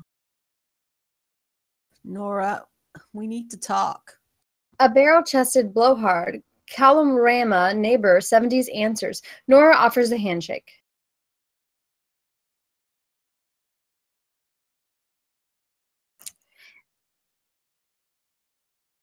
Hi, my name is Nora Wagner. He doesn't accept it. I know who you are. I'm running for re-election. I'm voting for Rooney. Just as the door is about to slam in her face. May I ask why? Henry's glance pleads with her. Let it go. Because he's right. I don't trust you. You're not one of us. You only got where you are because of your parents. And the way they mess around, I'm not sure you don't either. What? You gonna punch me too? Pleasure to meet you. He tugs Nora's arm. She shrugs him off. You think you know me? She bulls into Calorama neighbor's personal space. Henry, my parents, you have no idea what a Livingston's capable of. Let's go. I see it every day on my TV. Now get off my porch. Henry drags her away. And don't come back. The door thuds behind her. Who the hell does he think he is? A voter. Not one I won't.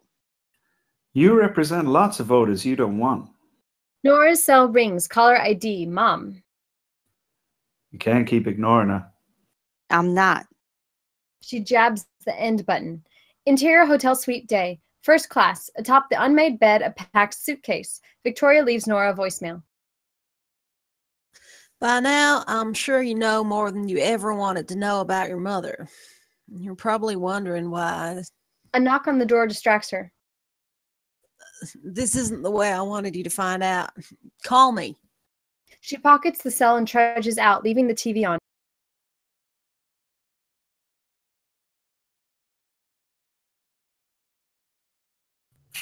Victoria Livingston's in town today. Montage, a series of hotel suites. Suitcase and unmade bed remain constant, while newscasts of a grimly determined Victoria change at each campaign stop. On TV, protesters wave anti-Victoria and pro-president signs. Is she a traitor or a patriot? Victoria dances an outlandish headdress. How many indignities can she endure? Each day brings more allegations. Victoria hoists a beer at Oktoberfest. DWIs expunged by her father. Victoria inspects a Mexican border crossing. An undocumented nanny. Victoria whispers in Senator Falco's ear. Sex for votes! Victoria waves at a rally. And yet, day after day, she puts on a brave face, despite plummeting poll numbers. How does she do it? Victoria kisses the baby. President Livingston's campaign promises an election eve bombshell. End of montage. Interior automobile factory day. Victoria tours a truck assembly line with management. A host of journalists shuffle behind, recording her comments. My budget will incentivize industry to invest in training so employees will remain competitive in the marketplace for years to come. A Boston Globe reporter pushes to the front of the crowd. Why won't you respond to your husband's allegations? Victoria turns to him just as a factory worker surges out from the assembly line. Because she deserves it. He throws flour in Victoria's face. Re-elect the president. Amid pushing and shoving, Secret Service tackles him. When all settles... You didn't answer my question. Victoria, a flowery white ghost, faces him. As I was saying, my husband's budget, while well-intentioned, doesn't do enough to protect American industry. Interior United States House of Representatives Day. The Speaker of the House 60s presides on the dais. Above him, members' names and votes light up the tally board. H.R. 1207, D.C. Statehood. Yeas and nays are ordered. Members will record their votes by electronic device. Nora's colleagues insert key cards. As a delegate, Nora can't vote. She nervously tears at her daily agenda. Preppy Republican flashes his key card at Nora. Next year. She crosses her fingers. Unless Daddy's got dirt on you, too. He dials in his vote. No. Laughs and slithers away. Nora's crossed fingers become the bird. One by one, green yes votes march across the tally board. Relief floods Nora's face. Her phone vibrates. Caller ID, office. She picks up. Yeah? Falco? For fuck's sake. Interior Dirksen Senate Office Building, Falco's office day. Senator Falco, 60s, props 1,000 Ferragamos on his imposing oak desk. Photos document a distinguished career. I'm not sure you comprehend just how big a deal it is to create a state out of thin air. Not from thin air. From a constitutionally mandated authorization under the jurisdiction of the Congress, Nora shifts in her chair. Yes. which may yet require a constitutional amendment. I don't think that would be necessary. Don't matter what you think. It only matters what those bonehead justices up the street think. Right. Now, don't look so glum, Bella. I'm not unsympathetic to your cause. Every voter and every vote in this here Congress is special to me. Nevertheless, the committee needs certain assurances. She hates doing this, but Such as TransCore. he laughs. Victoria really put a bug in your ear. She's been after that forever. No, doll.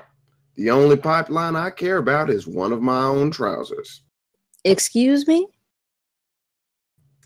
Not like Mom, after all, are you? Could the rumors be true, or is he just goading her?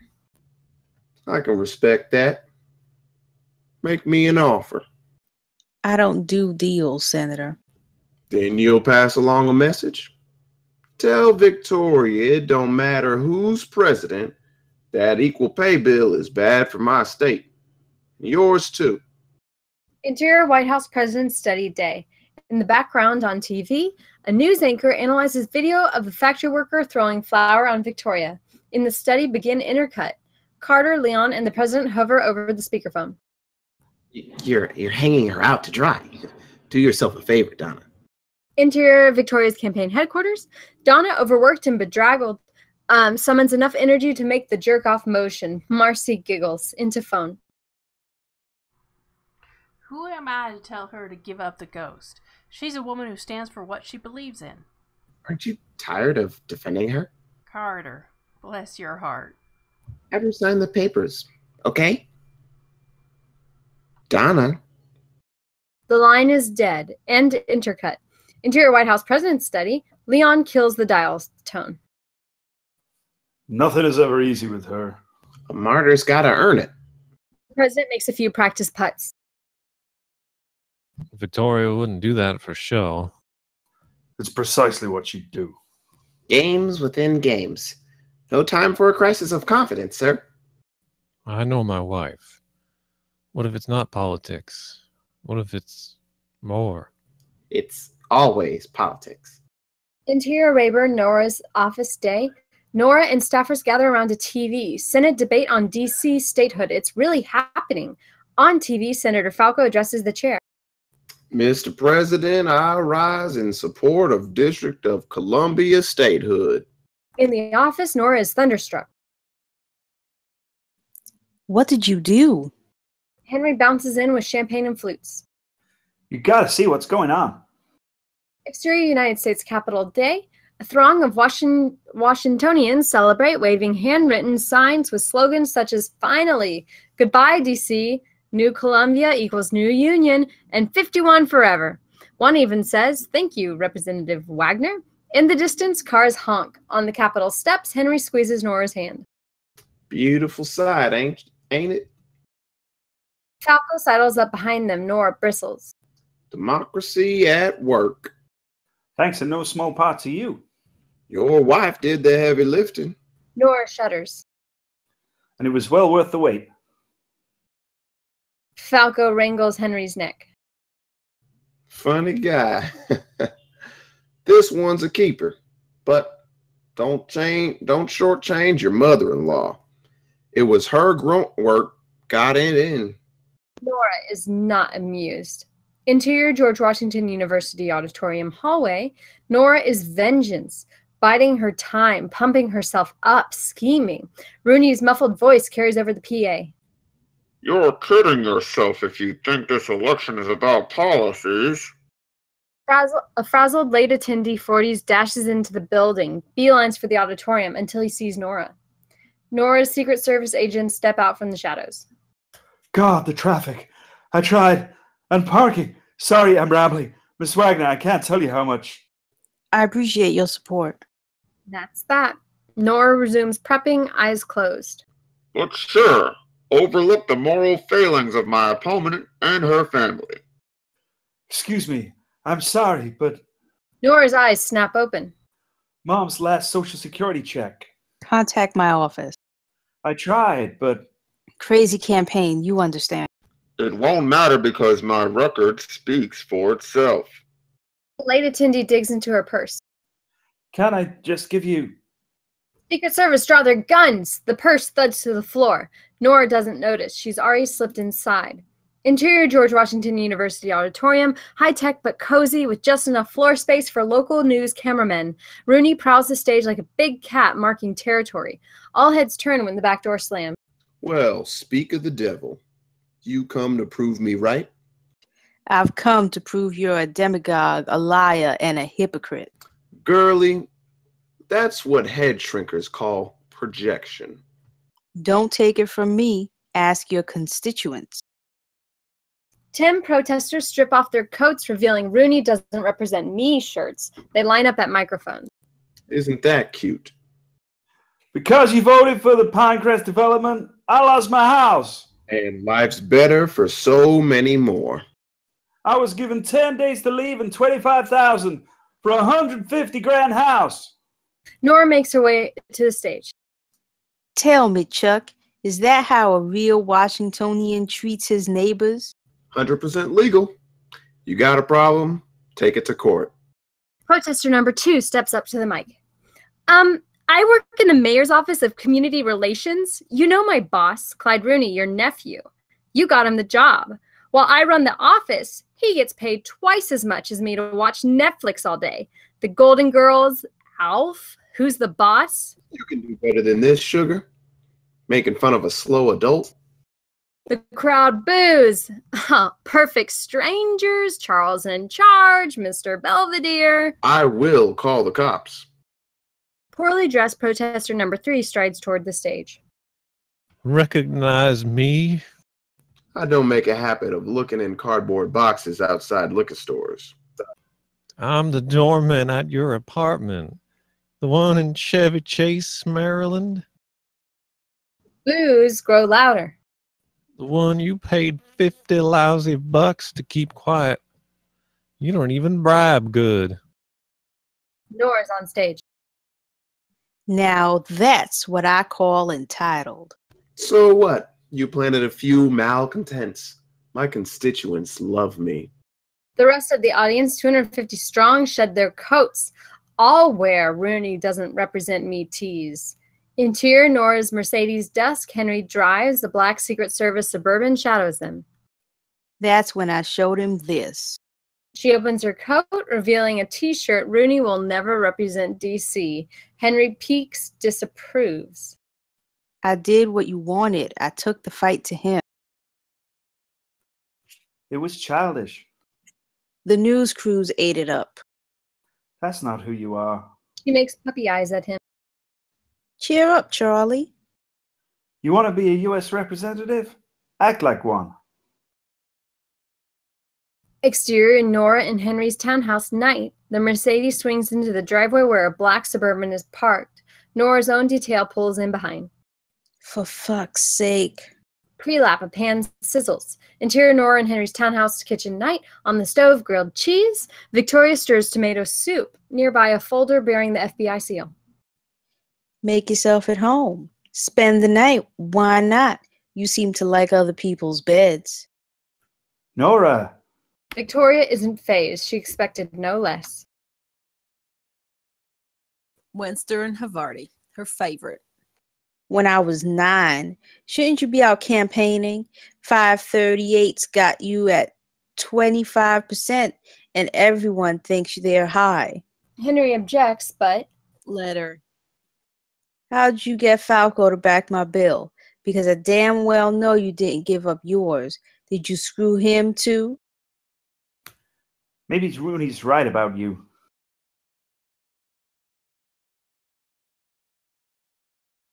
Months of anger explode in one sharp slap across his face. Sweetie, Rooney's dead wrong. You have only the best of your father and me. Nora snaps up a grilled cheese. You can't just waltz into my house and treat me like a child. You're right. Nora is taken aback. Thank you. All thought out, she droops into a chair at the table. You okay? Sore, but fine. Victoria cuts off sandwich crusts. Secretary of State. What? Falco. I offered him state. I suppose that's marginally better than the alternative. Henry ladles soup into bowls. Here, ladle me help you. He and Victoria serve dinner, join Nora at the table. Why I came. What you need to know. Take your time. She gathers herself. I'm drowning. Last thing I want is to drag you down with me. Nora appreciates her saying that, but Even if this campaign weren't a circus, it wouldn't change a thing Rooney said about me. That's not true. It's your job to kiss my boo-boos It's not your job to kiss my boo-boos anymore. I'm about to be a mom. I've got to figure things out on my own. Not on your own. Maybe it's best you do the same. Henry covers his wife's hand with his. Babe, we agreed. No, she needs to hear it. I don't know why you're hanging on, but whatever it is, you're letting Papa destroy you.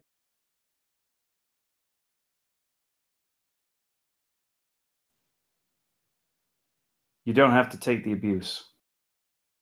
That word abuse shocks them. That's what it is. Divorce isn't an admission of defeat. What else does he have on you? Victoria gestures for the FBI folder. Henry gets it. When you were little, I thought it would be empowering to share my first campaign with you. James called it kitty lib.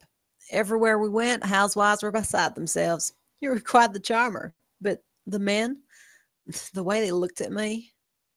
She shakes off the memory. It was different then. My opponent, one of the nicer things he said, called me an unfit mother. Most nights I cried myself to sleep. And every morning your father, bless his soul, said the same thing. You can't give up a dream. Her facade cracks. Henry comforts her. But dreams are illusions. They cost nothing to have and a fortune to keep. He passes Nora the folder. 2 months into the campaign. Inside, Nora finds medical paperwork and a fetal sonogram. She's staggered. Whose? His. Of course his. Did he? I never told him. Victoria's darkest secret, wellspring of her ambition, cuts deepest. But they did. I had to, you understand? It has to have meaning. Does it? Victoria doesn't know anymore. Exterior church voting precinct day. Snow flurries dust the ground. Campaign signs litter the lawn. Anti-abortion protesters wave disturbing posters. Dozens of reporters angle for a better view of the black Suburban idling at the curb. Interior suburban day. Victoria and Donna take in the insanity outside. What are we waiting for? They're not going anywhere. Donna checks her phone. Apparently neither is James. Exterior voting precinct day. A phalanx of Secret Service agents usher Victoria through the horde. Reporters' questions melt into a cacophony. Donna scuttles behind, her head wagging like a stern nanny. Interior voting precinct. A dank basement full of voting booths and gawking voters. Cameramen document the president signing the register. Carter relays info from a Secret Service agent. The First Lady's here. I had to make her register with me. I'll find a back door. The president ambles to a vacant booth. Interior voting precinct stairwell. At the foot of the stairs, a sign points to the polls. Donna turns the opposite direction. Don't want to cause a scene. In this election? Victoria marches straight to the polling room. Interior voting precinct. Carter recons before venturing into the hallway. Coast is clear. Behind him, the president exits through the front door. Interior voting precinct hallway, the president's Secret Service detail escorts him, trailed by his media entourage. Carter scampers after him as Victoria rounds the corner face to face with her husband. Donna and Carter share a mortified glance. Silence, but for camera clicks and shoe scuffs as reporters crowd the two candidates. I read you went to Nora's. Click, click. She didn't think this would ever end. I bet. Click, click. She seems relieved. A lifetime of words left unspoken pass between them as cameras click, click, click. Well, good luck. I'll need it. They depart in opposite directions. Interior Victoria's Victory Party night, a lavish ballroom, screens televise Election Night America. Supporters, primarily female, sway listlessly to smooth jazz. After recent events, optimism is in short supply. Even the Victoria banners seem to wilt. Inside Victoria's presidential suite, accommodations too extravagant for a campaign in disarray. Heavy snowflakes pelt the windows. Donna boosts staffers' morale with "Atta girls." She enters. Bedroom, where Victoria scribbles on a legal pad. Don't go hog wild now. Couple pages of thanks is fine by me. You've been a good friend. Donna snatches up the pad. Jesus, what is this? A suicide note? No, it's a concession speech. I'll see which way the wind's blowing. Wind ain't nothing but hot air. Victoria opens a window. Snow whips into the room. Point made. Donna shuts it. She tears off the speech, folds, and pockets it. Long night ahead. Got that right. There's a commotion outside. Suite's front door. Secret Service restrains an angry hotel guest, 40s, waving a room key. What's the ruckus? They promised you'd be out by 10. Agents drag him off. I'm calling Channel 5. Donna closes the door. Long night indeed. Interior President's Victory Party night. Chandelier to floor, the hotel ballroom is luxe. Upbeat oldies get well-heeled donors on their feet. Inside the presidential suite, a triumphal scene. Staffers cheer every time Election Night America calls a state for the president. Room service wheels in a champagne cart. A staffer pops a cork and splashes bubbly over flutes. Carter slips a party hat on her head. Interior Nora and Henry's suite night, not so much a suite as a two-room pull-out with minibar. Knock, knock. Henry jets his head into the hall. 1 minute. He dances to the bedroom doorway. Let's get ready to rumba. Listen here, buddy. Whatever happens, there won't be dancing. I'm ginormous. Whatever happens, don't jive me. You'll win and never have to tango with Rooney again. She steps out, pregnant and stunning. He twirls her. Ooh, cha-cha. Interior Nora's Victory Party, more intimate than her parents' parties. Nora's rocks. Young revelers down test tube shots while electronica pounds the small ballroom.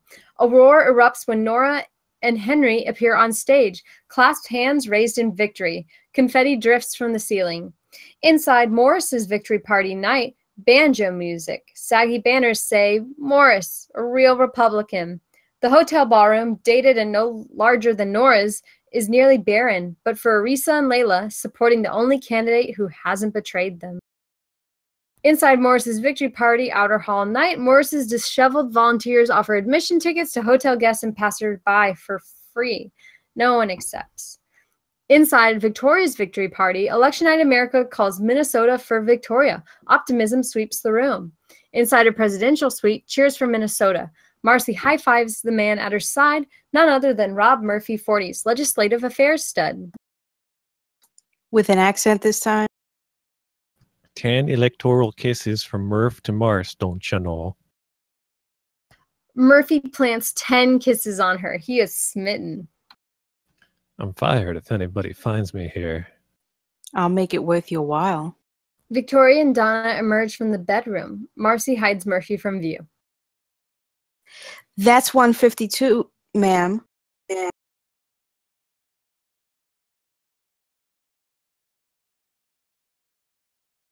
Bet you never guessed we'd been in Minnesota, did ya? Long way from 270. Donna produces a concession speech. Hot air. She steps into a kitchenette and sets the speech aflame on the stove. No one expects a politician to be perfect. They just want someone to give it to them straight. In the background, Marcy sneaks Murphy from the suite. Inside the President's Victory Party night, weary supporters stumble to the exits. It's beginning to look like a very long night. Interior President's presidential suite, the champagne cart squats in the corner untouched. Frazzled staffers loosen ties. Who's got Nevada? I need numbers. The party hat staffer rushes over an iPad. Carter snaps the hat off her head. He cringes at the numbers. The president barges from his bedroom. Carter braces himself. What's the holdup? Some precincts, you know how it is. I don't have time for a crisis of confidence. Carter's brave front cracks. Oregon looks like a lock. How about a state I didn't win by 10 last time? Colorado? 8. Staffers eye each other anxiously. I cut the bullshit. What about Ohio?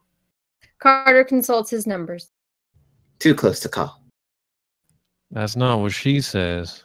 On TV, Victoria wins Ohio. Interior, Nora's Victory Party night. A janitor sweeps out confetti. Nora and Henry slow dance, a champagne bottle in his hand. Congratulations, Congresswoman. They look each other in the eye.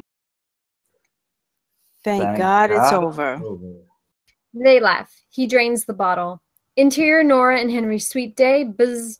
Hungover Henry knocks the bottle over in search of the bedside alarm. Nora's fast asleep, remote control in hand. TV commercial. A happy family rides a roller coaster. Henry tugs. The remote won't budge without waking her. He checks his phone, bursting with missed calls and texts.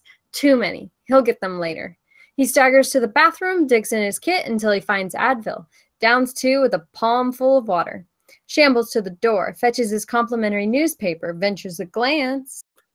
Nora! Inside, their suite. Later, Henry packs. Nora days, watches Election Night America, going strong 12 hours later. On TV, the Anderson Cooper S network star 50s pokes a touchscreen U.S. map, states colored yellow and blue. The map legend shows Victoria and the president have 269 electoral votes each, Morris 0. The Electoral College hasn't deadlocked since 1828, which throws the election to the House of Representatives. As things stand, The touch shows a House diagram, majority Republican red.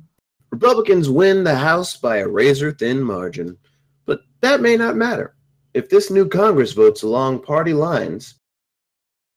At the news desk, a Democratic and Republican strategist, both 40s, paid absurd cash to contradict one another. This is a free country. No one's forced to vote by party. If Americans were as gullible as you think we are, we'd all be Democrats. Exterior hotel parking lot day. Henry throws in their luggage, slams the Mercedes trunk. Both President and Senator Livingston will carry 25 states. Remember, it's states, not representatives. Exterior downtown Washington day. The Mercedes powers through traffic, tailed by a Suburban. In the past, we've had constitutional crisis on our hands. Fortunately, there's a 51st state this year. Represented by Livingston's Democrat daughter. The Electoral College is a sham. Every vote should count. Typical Republican. Insist on strict rules until they favor the other guy. Exterior Nora and Henry Street day. Satellite trucks and news vans parked on both sides of the quiet residential street slow their Mercedes to a crawl.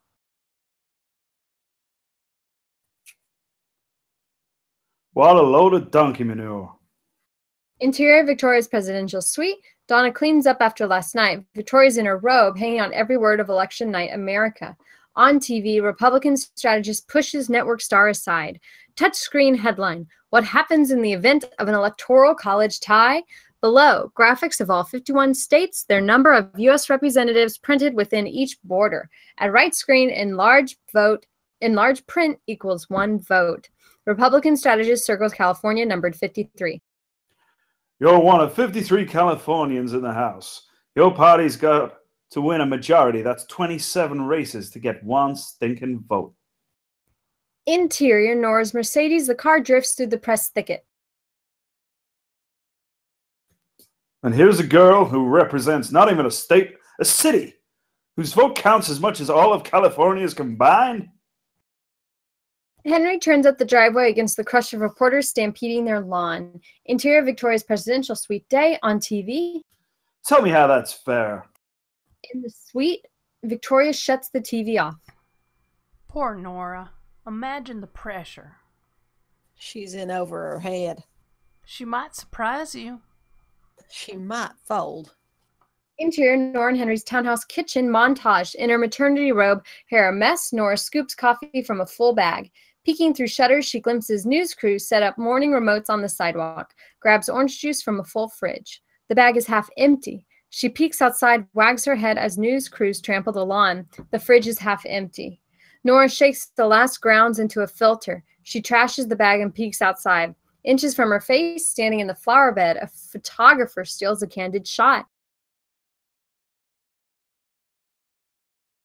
Seriously, in Henry's petunias? She snaps the shutters closed and opens the fridge. Empty. End of montage. Interior White House Oval Office. The president spots a golf ball across the carpet. It clanks off the auto-return gadget. Carter kicks it back. You can't let her steal this. The fate of the nation's at stake. Don't be so dramatic. I'm not. He's not. Mark my words, Victoria will do whatever it takes to persuade her. The president thuds another putt off the rim. Nora resents me enough as it is. Allowing her to make this decision on her own, sir, it's too risky. No. Interior grocery store day. Nora inches her overflowing cart down the health and beauty aisle. Her Secret Service agents do their best to protect her from the army of cameramen, print reporters, and the stylish woman from Red Book magazine 30s. She's got a good head on her shoulders. All Nora wants is to get the hell out of here. Have you spoken to your parents?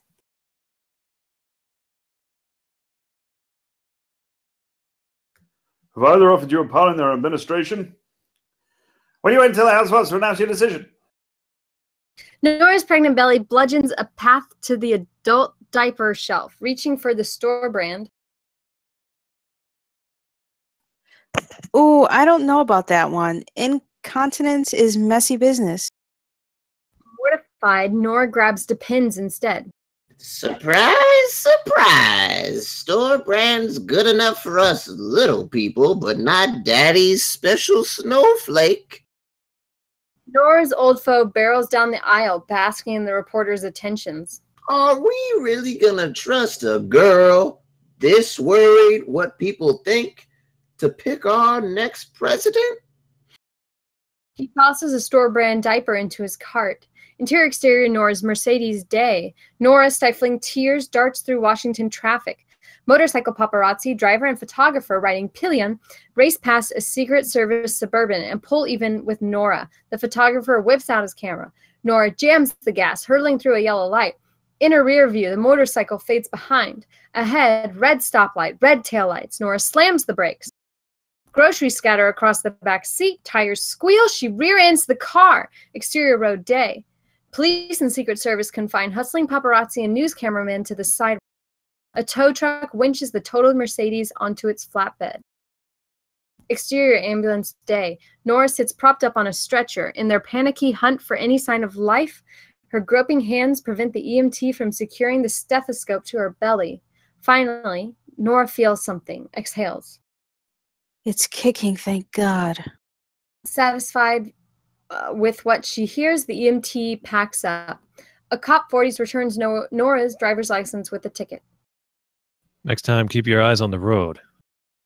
Through red-rimmed eyes, she gapes at the ticket. But I've got immunity. She digs into her purse for congressional ID. My apologies, ma'am. He examines the photo. Recognition dawns on him. So, you gonna pick a side or what? Exterior Nora and Henry's townhouse night. A black Suburban caroms up the driveway, scattering reporters camped on the lawn. And inside their townhouse living room night, Nora, weighed down by grocery bags, drags herself through the side door. She faces Henry, drained.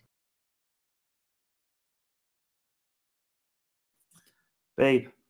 He throws his arms around her. Bags tumble, spilling groceries across the floor. He snatches up the Depends package at his feet. Since when did you stop depending on the cheap ones? She bursts into tears. What did I say?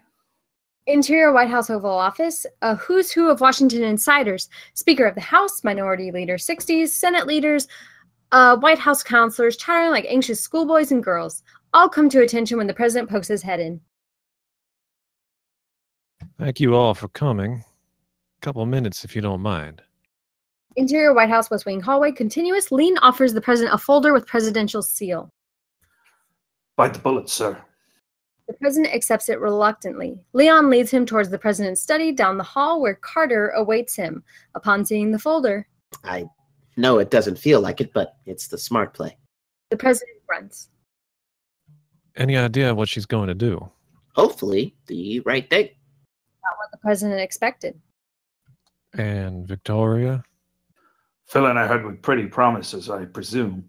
Election, HUD, HHS, God knows. Interior White House President study continuous. Victoria and Nora hush when the president enters. I didn't mean to interrupt. Their silence demands he lead the conversation.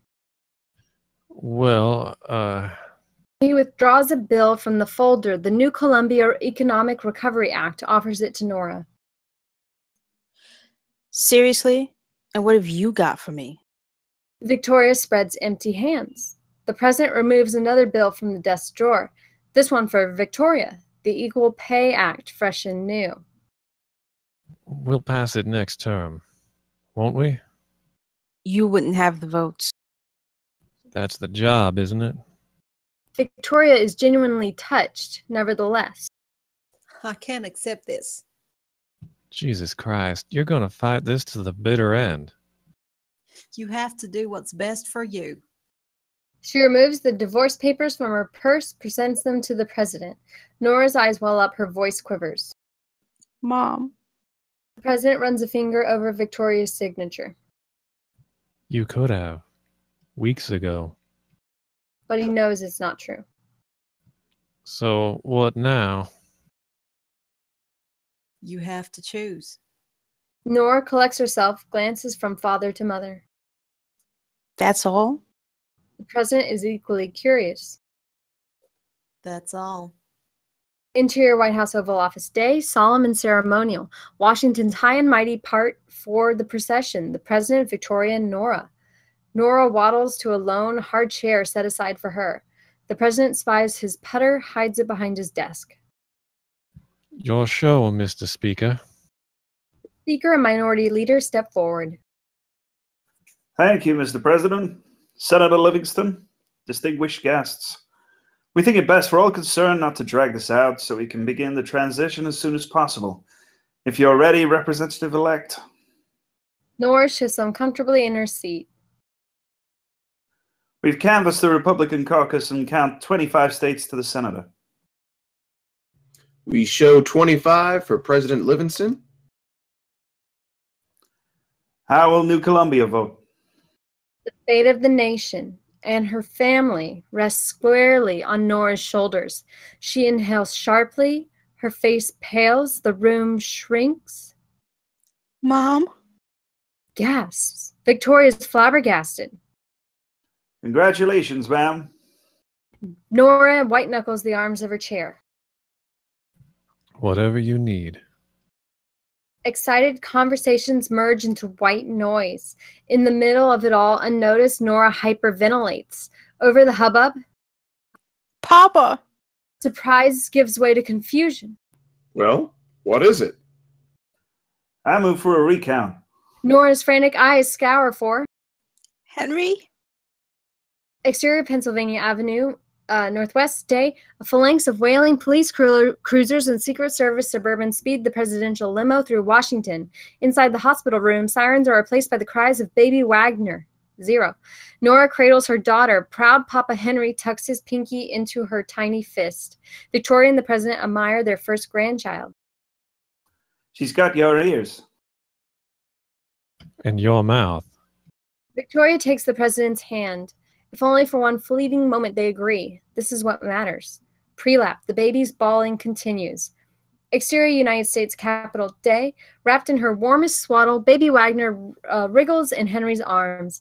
Victoria wipes the snowflake from her head and slips her a pacifier. We pull back, losing them in a sea of shivering bodies on the inaugural platform. On the dais, the Chief Justice administers the oath of office. Next to her, Nora holds the Bible. I, James Albert Livingston, do solemnly swear. And farther, as far as the eye can see, buzzing Americans crowd the National Mall. As we fade out, the end.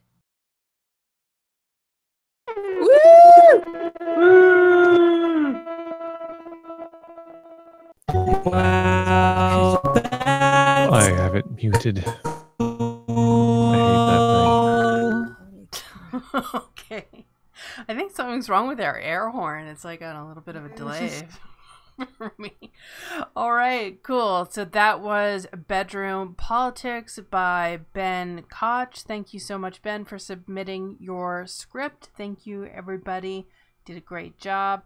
Let's start with Kat. What were your thoughts on the script? Oh, me. I'm so surprised. It's always you. It's always me. I need to change my name.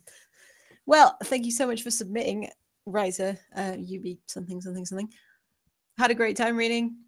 Went surprisingly fast considering how long it was. It was like 2.5 hours to read nearly 120 pages. Amazing. So, I mean, that's pretty good pacing, I have to say. I only made a couple of notes and they were quite early on. Although I did have a little bit of confusion around the end. So I'll just jump right in. What are eggplant balls? I'm vegetarian and I've never heard of eggplant balls. And nutmeg in a bechamel? That doesn't sound right. I think, was it page 15? Shoe in? I don't think it's like shoe in as in go away. I think it's a shoe in as in the shoes you wear on your feet. So it's just like the one typo that I noticed because I don't really notice typos. I also made a note around there that the narration seemed a little bit conversational, but I either got used to it or you toned it down towards the end because I kind of got stopped worrying about that.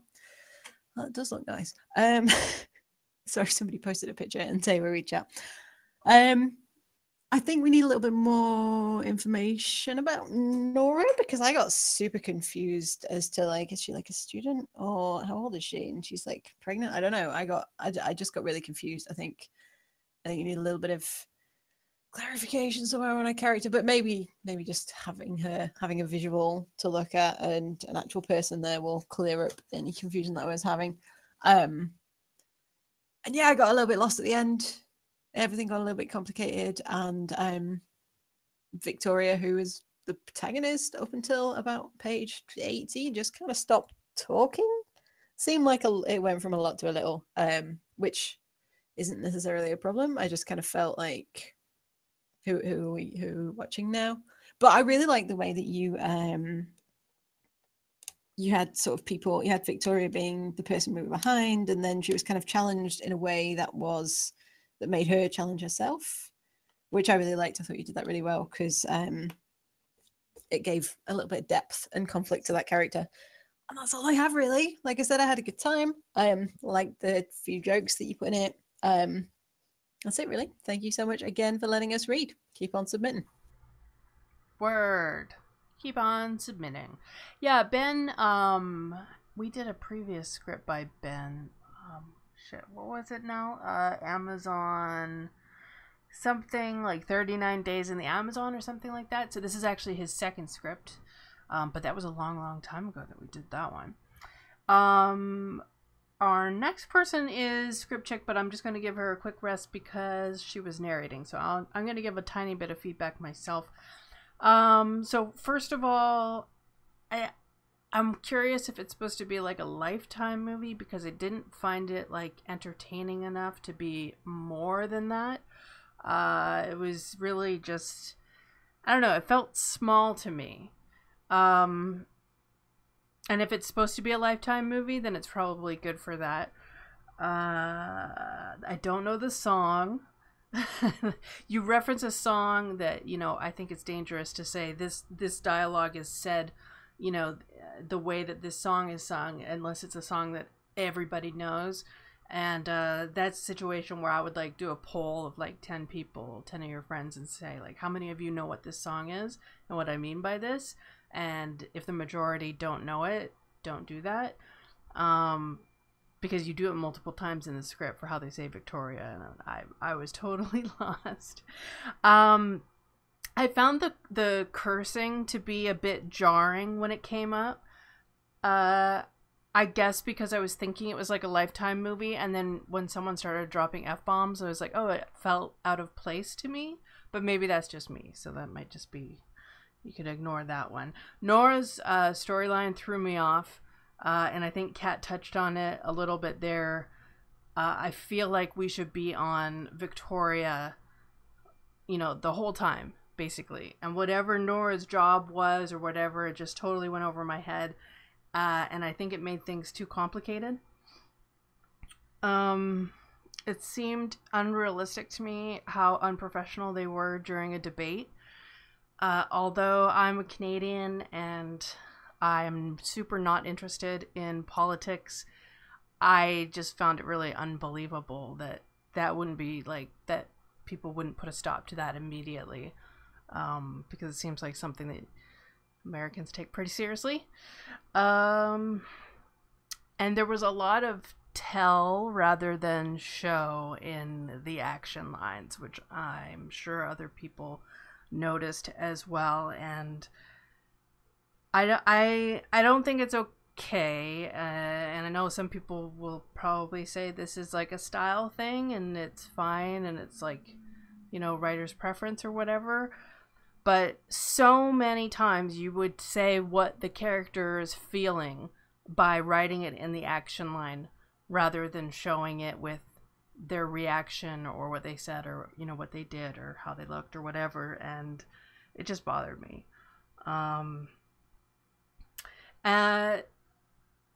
All that aside, I think you're a really good writer. And I don't know, I think personally, like, I hate to be negative, it's just maybe not, it just wasn't for me. I think it was just like not entertaining enough.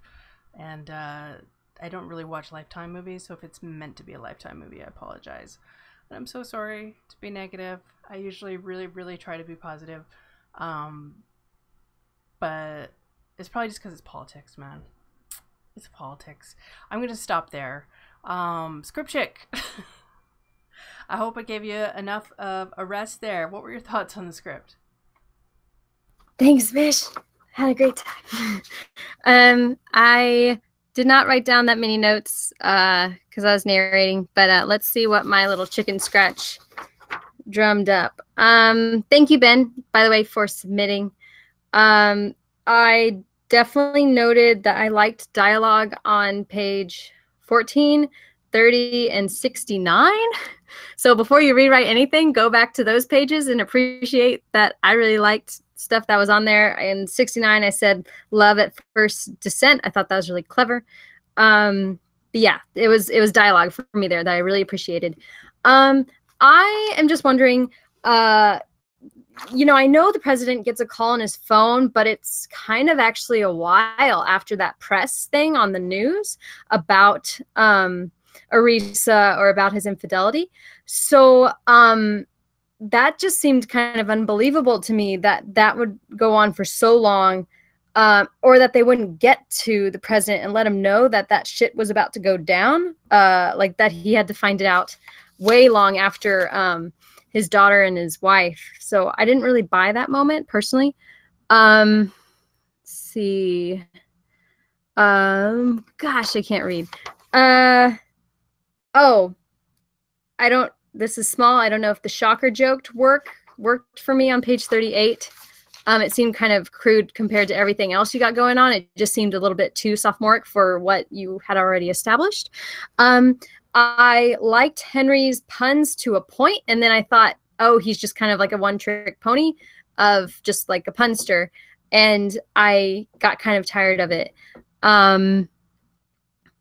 Let's see. I thought I liked Falco. I thought he was an interesting character to introduce. cast. But when you have a script like this that has so many people and talking heads, yes, Captain Falca, so many talking heads, you know, the fact that they are mentioning him early on, and then for us to not see him until around page 80, like that kind of whole setup was lost because I would have forgotten him by then. I think it would take a little bit more for me to get back into it. I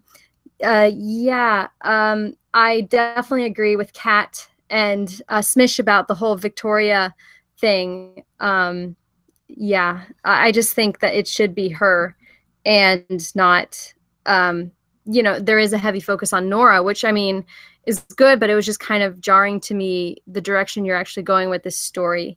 I think politics can definitely be interesting. I just have seen House of Cards and The Good Wife, some of The Good Wife. And for me, those kind of speak, you know, The Good Wife speaks a lot of the setup you already have. So I don't know, reader going into it, if they have bias with that.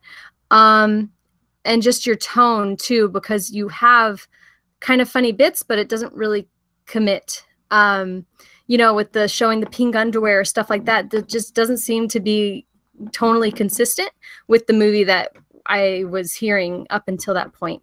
But yeah, I'll pass it on to other people, but definitely agree though with Kat and Smish's comment about the Nora switch. Cool. Thank you so much, Script Chick, and thank you again for narrating. That was a longer than usual one. Much appreciated. But not too long. 117 is not too bad.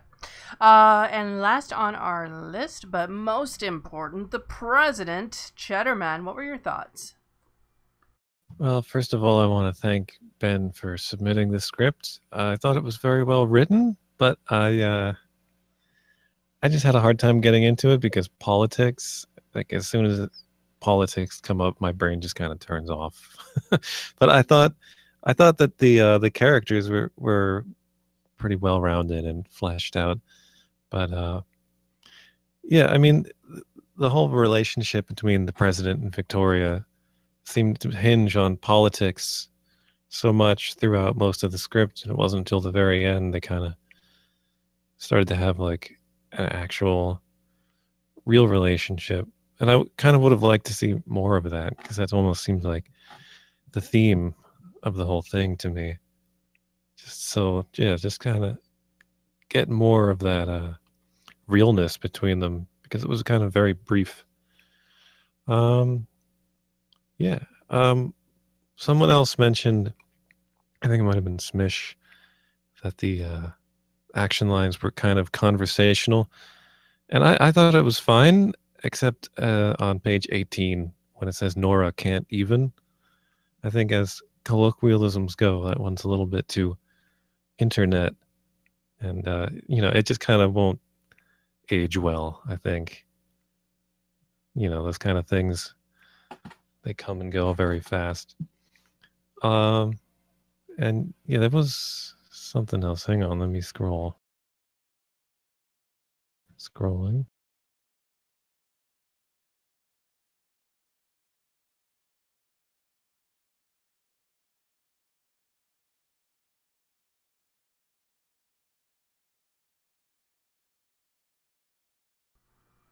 You still scrolling there, Chad? All right, never mind. I can't find it. No, we got all day, man. We'll wait. You scroll. No, it's all right. Okay. That's all your feedback then?